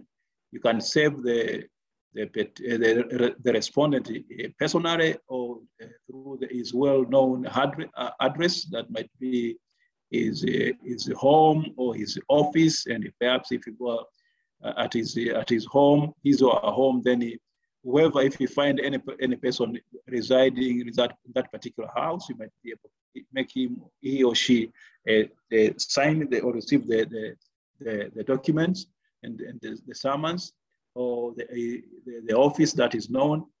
And perhaps if you encounter some difficulty, then you might have to go to court and ask for service by publication if that's necessary. You have to show how it has been difficult for you to effect the service personally to the respondent. And from there, once that one is effected, then you might be able to continue. But if failure to serve, the candidate might put in jeopardy your petition. So that's all I can say. Thank you so much, Daktari. Mr. Aaron, is anything that is there anything that you want to add to the conversation on service? No. Okay. Thank you for your. Perhaps what I can add under that this issue was raised by Moses. Yes. Is that in terms of service, you cannot serve an election petition in Kenya in the same way that you serve summons in ordinary civil proceedings. Service is provided for under Rule 10 of the election petition rules, the one of the Bible that I've been adverting to. So there are two modes of service. There's direct, where you get the respondents and you serve them. It's easier to serve mostly of Moses clients, who are the IEBC and the returning officer. But serving a winning candidate in Kenya is a big challenge. Then there is now an advertisement that is published according to the rules in a newspaper of national circulation. So it has to either be the People, the Standard, or Nation. And then when you are doing that, you do it in Form 3, which is provided for in the first schedule. And the service and the dimensions are set out. At least the font size is 12, and it is 10 by 10 centimeters. If you take that to the newspaper, I did that. I did one last week. It is this week. The size is about a quarter of a page. It's a quarter of a page. So that, and then it's not in the classified section of the newspaper. A newspaper of national circulation. So I think that is, and the best way actually to serve is through advertisement than to look for these people, because you have a very short time of 7 days to serve them. And if you do not, then that is a ground for dismissal. Okay. Thank you so much. I guess we can move now to planning our time, basing on the fact that election petitions have time limits that are short, and it's always a tedious activity to undertake.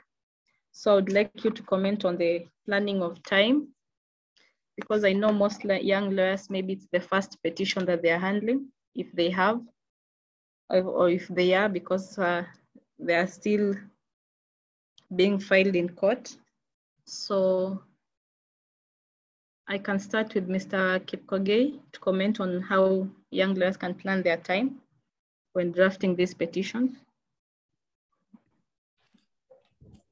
Okay, interesting question. I think that the beginning point is to ask yourself, what kind of petition am I dealing with? If you perchance have to deal with a presidential petition, you know that it is 7 days from the date of declaration, you have 14 days for the court to hear you, and a judgment will be rendered, which probably might not have reasons. And even within the 14-day period for hearing, there is the time within which is provided for is segmented into bits. You have maybe probably 48 hours to effect surveys of what you filed, and actually 2 hours to effect surveys online, 48 hours to effect surveys physically. On the 3rd day, the response will be coming in, or is it for the 4th day? And on the 8th day, you have a pre-trial conference, and then the hearing will follow subsequently. So I'm just using the presidential petition because there is the statute sets out the step-by-step process. So within now, having known the statutory and constitutional timelines which apply to the election you are dealing with, then you need to plan your time accordingly. Let me give an example of a parliamentary election in Kenya. Under the constitution, it has to be filed within 28 days of declaration. So if you have received instructions from a parliamentary candidate who seeks to challenge the result, or even a voter, and because you have greater latitude in terms of time for filing, then it means the court will not grant you greater latitude in terms of the trial itself. So you have to prepare concise pleadings, clear pleadings.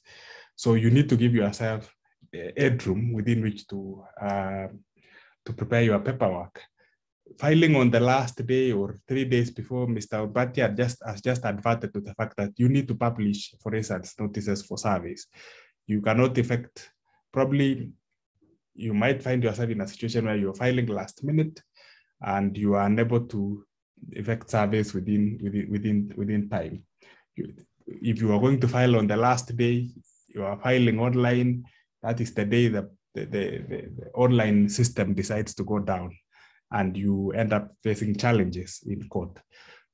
Assuming you have successfully filed, you need to effect surveys. By the way, you need to discuss with your client on the question of funding because they are not cheap. You will need to pay for advertisement. You have 7 days within which to do that. You cannot be chasing your client if you didn't pay for those processes. It's not cheap. A quarter page, probably half a page might cost you something in the region of 300 to 400,000 Kenya shillings in a reputable newspaper of national circulation. If you don't have those resources, you have a challenge. You then move to the next stage. Judges want to conclude these cases because they are what they are described as sui generis proceedings. So the first thing you do, you might be called for pre-trial conference as soon as the time for service lapses, so that they can check on whether or not you've served. And the trial might start in earnest. It's time consuming, it's tedious. So in terms of planning all the other exigencies, you might want to start thinking about what do you do with your other files which are on the desk and other briefs you are dealing with for other clients, because it might just consume your entire time. So there are several aspects to planning. Planning the litigation itself and planning your own practice, because it is, at least the Kenyan experience, gonna be a bit consuming. If you are acting for a respondent, like say IEBC, there will be other obligations, statutory obligations to deliver on. So if you've been instructed by the commission, when do you intend to meet the returning officer for that concerned election? What are the allegations in the pleadings, which then might require you to also meet other witnesses, the presiding officers? And again, you're doing all this racing against the time which the court might be inclined to give, and against all your other engagements, your other clients, your other files. The courts tend to give priority to election matters because of the constitutional timeline. No judge ever wants to be accused by the country of not complying with the constitutional dictates. So they are more likely to put aside their work. Now, you cannot tell a judge who has put aside other files that you are unable to attend court because you have some other files. They will not understand that at all, because they also had other files, other judgments, other proceedings in respect to probably criminal matters, commercial matters, civil matters. So you cannot, there would be no excuse for that. You'd have to play along. So it requires also planning your diary accordingly and planning your engagements. It could be out of town, might require you to be to also plan your personal life on how to you're going to engage. So there's quite a bit, especially the Kenyan experience from our end. Yeah, so there will be planning because the law requires you to do it, planning because the directions of the court will require you to do it, and planning because it is practice. You have to look at it in that manner. Thank you. So much. Mr. Monza, you have something to add?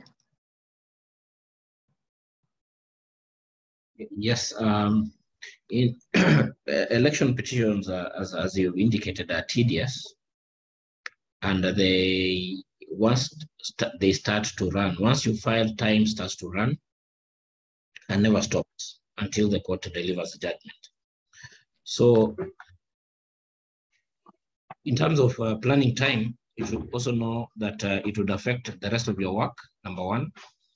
Number two is that within the petition itself, the petition process, there is time constraints in terms of responding, filing interlocutories, especially if you are filing any other interlocutory, particularly for scrutiny and recount or to put in further evidence, you need to do that before the case management conference. And if you are filing an application for further affidavits, please annex the affidavits so that the judge knows that you're not in the process of guesswork of what you want to bring in.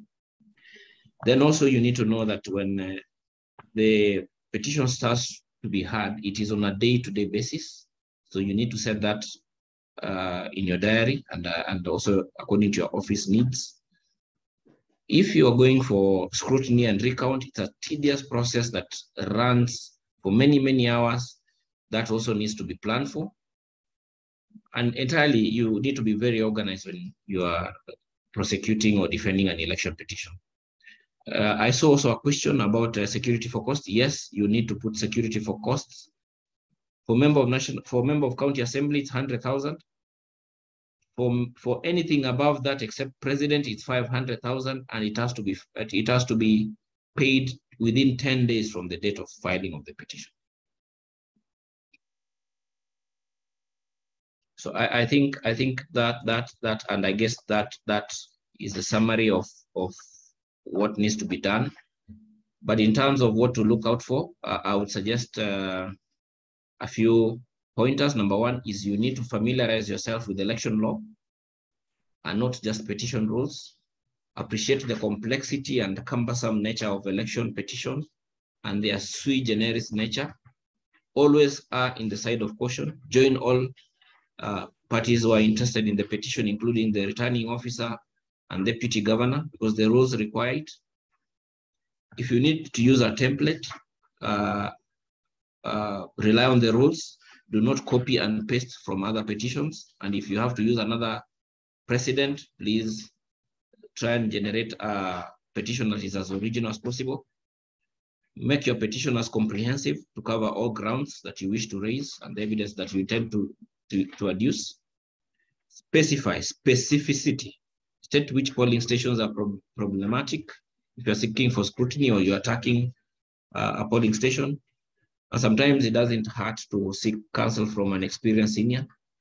If you are stuck or your matter now goes up to the Court of Appeal and the Supreme Court, and it requires a bit more of a technical appreciation of the case and presentation at the appellate stage of litigation.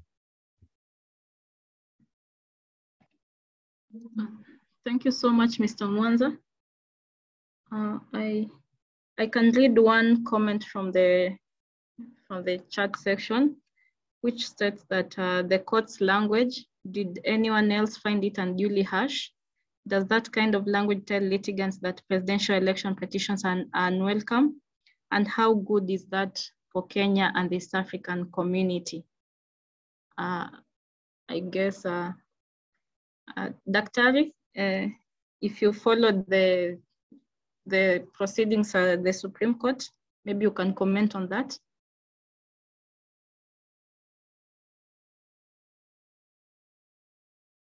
Basically, for me, what I followed, I think the proceedings were well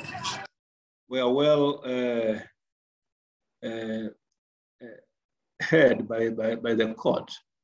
I think it was, as even the chair of the law sat commented on that particular time. I think the court went out of its way even to make to take the role of an inquisitor, basically to try to discern, understand other issues which perhaps are not in the pleadings, but for the court itself to be able to have a clear picture of all that took place.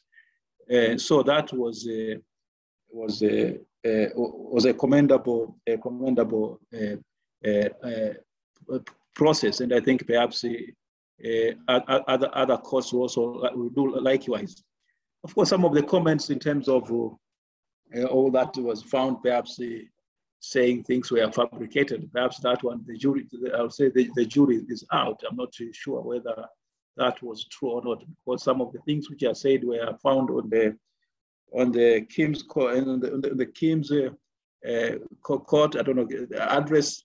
Perhaps that might be debated if some people engaged into fabrications or photoshopping things, then perhaps that might be a serious transgression. But I think the court eventually lauded all the advocates that they conducted themselves well. The tensions were not so much, were not that high, but perhaps some aspects one might not agree with all that was decided. But I think eventually, I think the verdict was quite clear that perhaps the elections were somewhat well run, and even the Electoral Commission there in Kenya posting all the results online, that is a commendable step. Not many people have done so.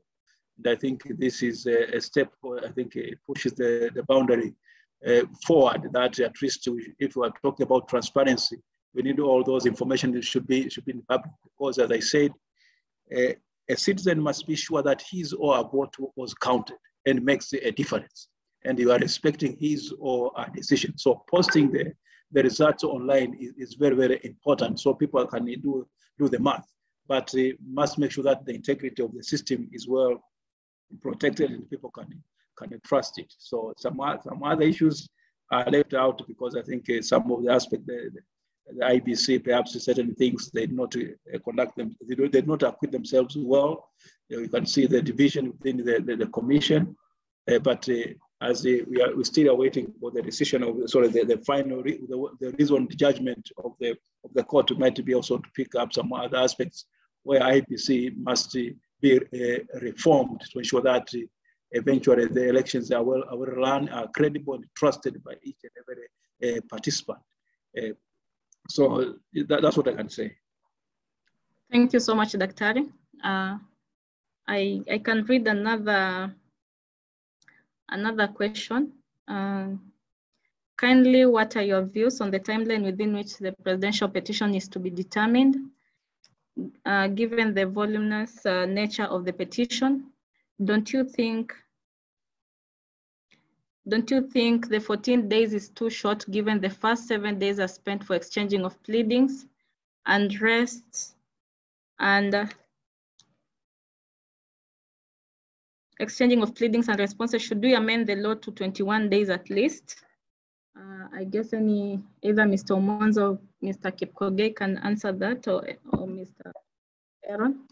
Yes, I don't think that's too short because of the nature of the dispute in terms of presidential elections.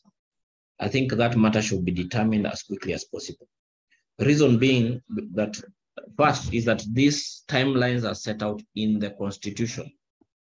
So the only way you can change them is to do a constitutional review and change them. Number two is because once you file a petition, then the president-elect cannot be sworn So you stop the processes of governance, and they cannot move forward until that petition is heard and determined. Thirdly, this has been the third cycle of presidential petitions since the 2010 constitution, and in all of them, the courts have been able to handle them, the advocates have been able to prosecute and defend, and I think we matured in terms of how we are able to respond and deal with this matter. So I would suggest that time remains as it is because of the implication of extending it. It means that you are protracting the sort of the contestations in court, because that debate is never settled. You leave the country in doubt, and also sometimes in a lot of anxiety. I've also seen somebody post a question about whether you can, whether Rule Order 5, Rule 22B of the Civil Procedure Rules apply. No, they do not, please. Election petitions are sui generis. And as I said, the Bible of election petitions is the Election Petition, County and Parliamentary Rules 2017, in terms of service and in terms of everything. Courts have said that, have ruled in many, many decisions that the civil procedure is not applicable in election cases. Thank you so much, Mr. Mwanza. Before you mute your mic, tied to the previous question is also, don't you think that once a petition has been filed disputing the presidential outcome should in itself serve as a stay of the declaration of the results, and the declared winner revert to the presidential candidate, just like the losers, instead of being the president-elect? My view is that by the fact that the declared winner rises to be the president-elect status in itself is intimidating to the court, and hence the court may end up rendering a decision of the president-elect. Maybe you can comment on that person's opinion. Yeah, just two issues. Number one is, once a petition has been filed, then the process of taking over governance or taking over in the assumption of office of the president-elect is stopped until the matter is heard and determined. So I think that is addressed. Secondly, once a president is elect, then he has to be a president-elect, because a petition is a petition to challenge the decision of the return. You cannot have something in limbo. And thirdly is that in 2017, our courts actually nullified, the Supreme Court nullified the result that returned Uhuru Kenyatta as president. And remember, he was defending. It was not a new term similar to what is happening right now. So I think our courts are above that. They've shown independence and the temerity, at least, to deal with the presidential petitions. And I would suggest that the law as it is currently serves our purpose and our structure of governance. Thank you, Mr. Mwanza. I see Zainab's hand is up. So maybe if you have a question, you can raise it. Zainab A32. Okay.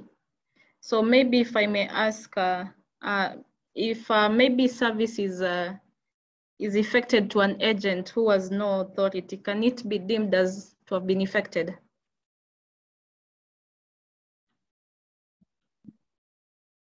No, it will not. Even in the civil law, it cannot. So service can only be affected to the person or to an authorized agent. Okay. Thank you. Let me just check if there's any other question.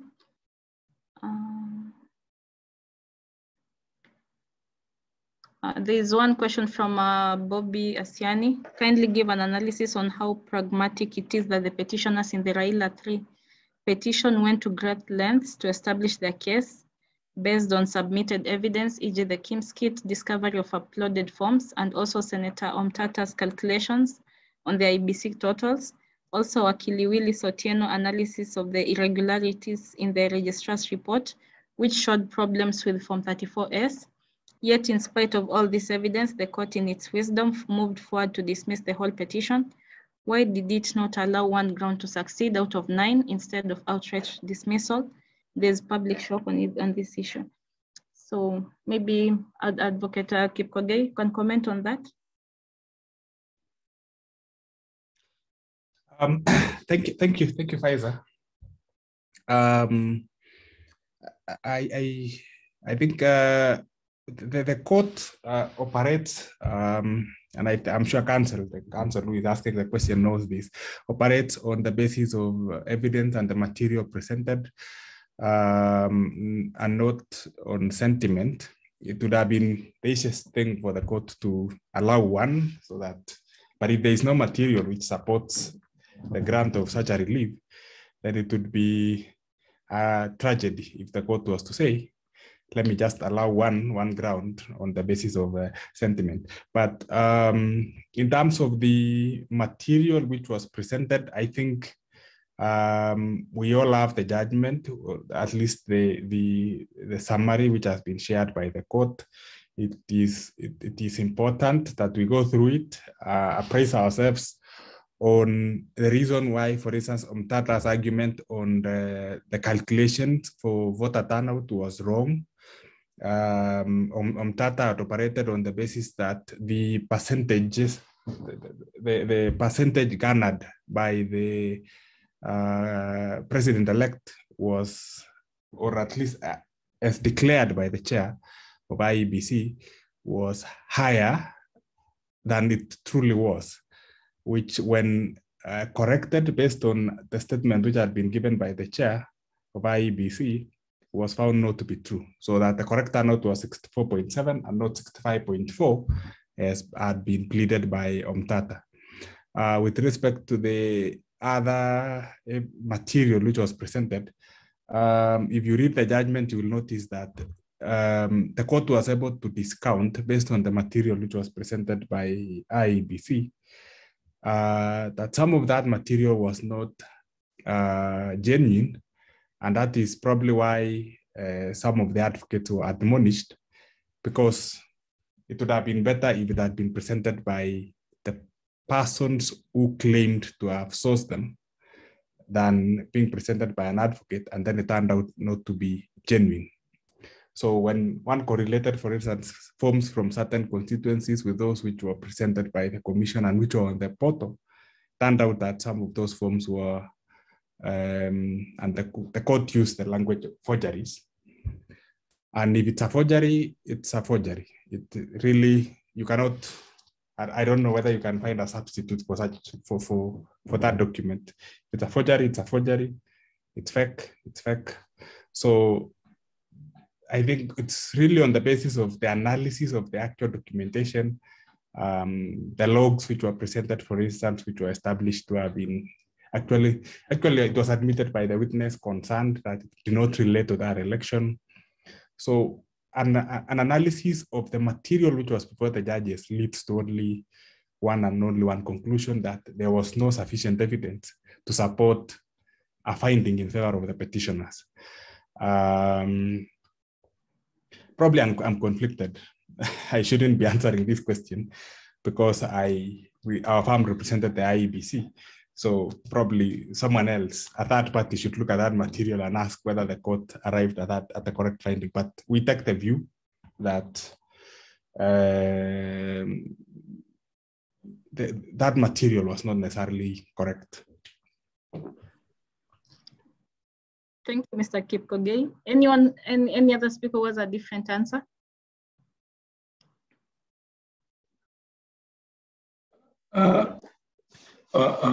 On my part, I think,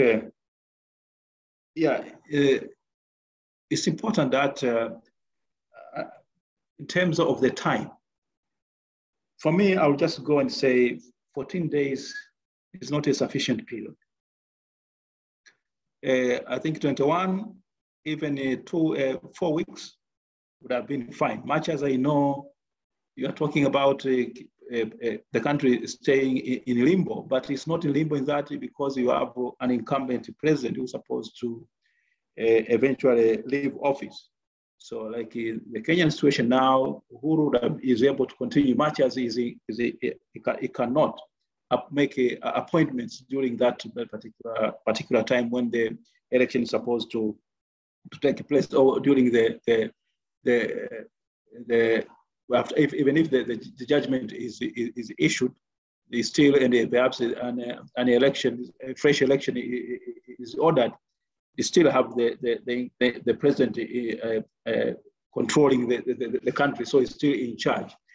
And it's important that the period, in order for us to make sure that we are confident of the people who are running our respective countries, we must make sure that indeed they got in that particular position without any,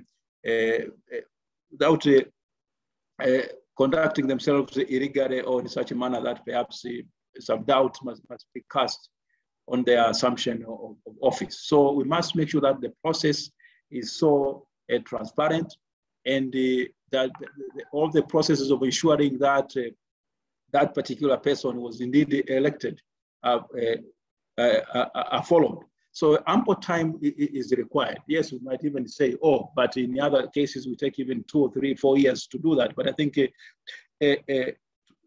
4 weeks or a month is a sufficient period to be able to hear and determine that particular petition. And as you can see, the voluminous nature of the evidence that's supposed to be presented.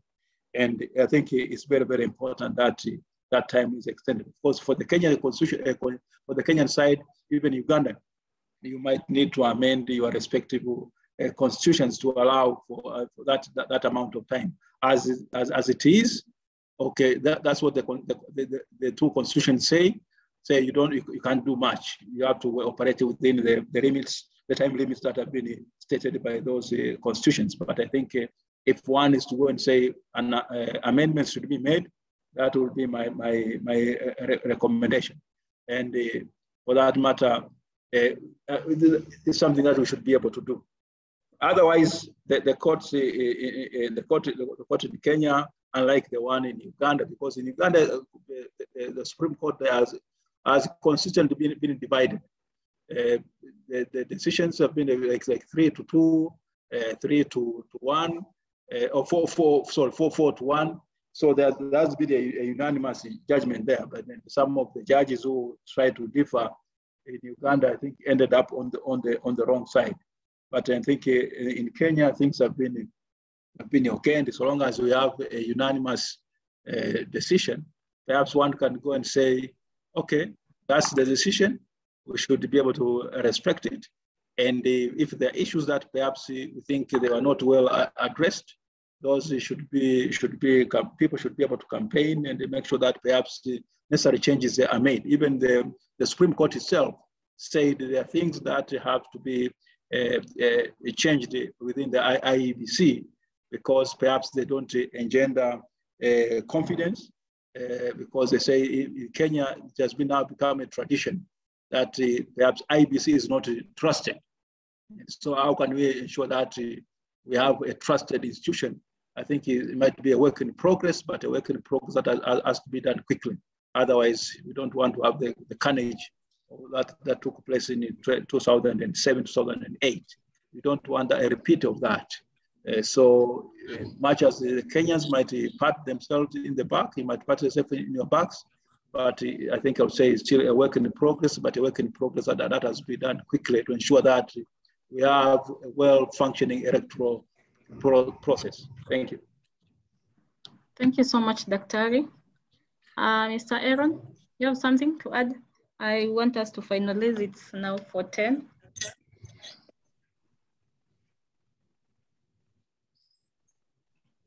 Mr. Aaron? He dropped out. Okay. So we still have questions in the chat. I guess I can pick them up with the respective speakers after the meeting, then I can answer to the participants. I therefore want to give each speaker 1 minute to conclude and give encouraging words to the young lawyers and any point to take home. So I start with Daktari. For me, I'll just say thank you for the opportunity. I think for young lawyers, basically, I'll say we should take these election cases seriously.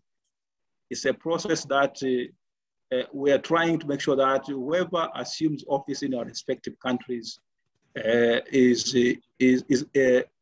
duly elected, not by manipulation or by intimidation. And we should take our duty of filing or representing our respective clients before the courts of law seriously. And for that matter, whichever case, whenever a client approaches you, you should try as much as possible to ensure that you have a credible case. If he or she doesn't have a credible case, try to dissuade or discourage him from filing that particular case. Much as you might want to have food on your table, but if it's a frivolous case, please don't try to file one or be part of it, because it's a serious undertaking, and most of the people will be following that particular case, and you don't want to be part of the case, which is somewhat frivolous. Even for yourself, when you look at it, you think that you don't have, your client doesn't have a case. But otherwise, if he or she has a genuine case, please make sure that you prepare your pleadings very well, and you're able to argue that particular case and advance the election jurisprudence. So that might also eventually might be able to look back and say, you did a good case and you won it. You won for your client, or even if you lost, but at least you push the jurisprudence forward. Thank you. Thank you so much, Daktari. Mr. Mwanza. I would just encourage young advocates to, whenever they have these instructions, to venture and believe in themselves, work hard, like in all the other cases. I remember the first time I did an election matter and I succeeded. I was a young lawyer. I think I was about 26, 27 years. Yeah. So I would encourage, therefore, young lawyers to, whenever they get these sort of instructions, they take them. Secondly, is that election cases are demanding in terms of time, intellect, pressure from clients, and they also have other subterranean issues like intimidation and things like that. So you need to be very aware of that. And thirdly is that, as Dr. has said, this is part of our governance, and every time an election petition has been filed, whether it's been dismissed or it's overturned an election, it has contributed to the jurisprudence in this area and effectively helped the IEBC, that is the electoral management body, to manage the affairs of the elections. And in fact, one of the cases that was very important, the Raila 2017, which have clarified the way an election is conducted, and you could give accolades to IEBC and how it conducted the elections for this cycle. And I think that is my take home. Thank you so much. Finally, Mr. Kipkogei.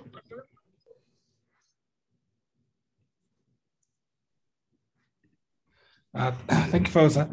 I think for young lawyers, election law practice is exciting. It's interesting. It's a unique space. It's a confluence between politics, constitutional law, and all the other substantive areas of law. If you choose elections field as to specialize there, it's also rewarding in terms of fees. So it's you may want to give it a try. Under one, it tests your all the things you learned in law school firsthand, from the evidence law to criminal law. It transcends all the other practice areas. So it's worth giving it a try. For those of you who want to file petitions in Kenya, you have another 3 days to go. Depending on your electoral area, I think Nairobi should be the last. Nairobi County governor should be the last. I think it was declared way after the presidential petition. But it's exciting, and I would encourage you to do it. I started it in my first year post-admission when I was employed in the now defunct Electoral Commission of Kenya, and up to now I'm still in it.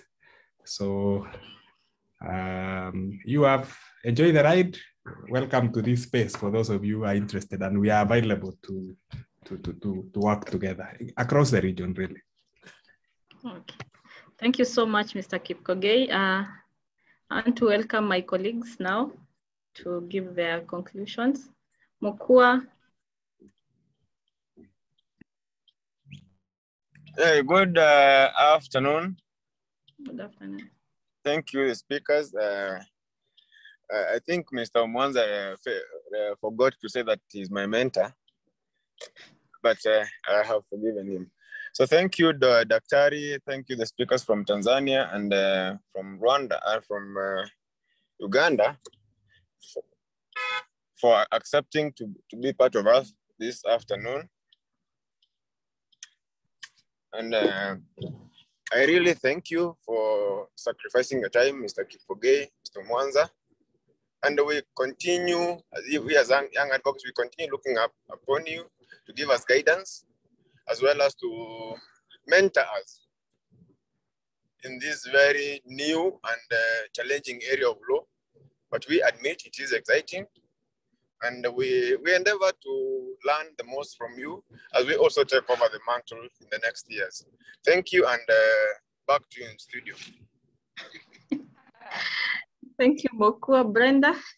Yes, Mokua said everything, so I won't repeat. Mine is to just welcome you. We have webinars for the Young Lawyers Committee. The Young Lawyers Committee of the East African Law Society conducts monthly webinars on various topics of law, and we welcome you for our sessions. We also want to welcome you for the East African Law Society Annual General Meeting Conference, which will take place from 23rd to 26th of November.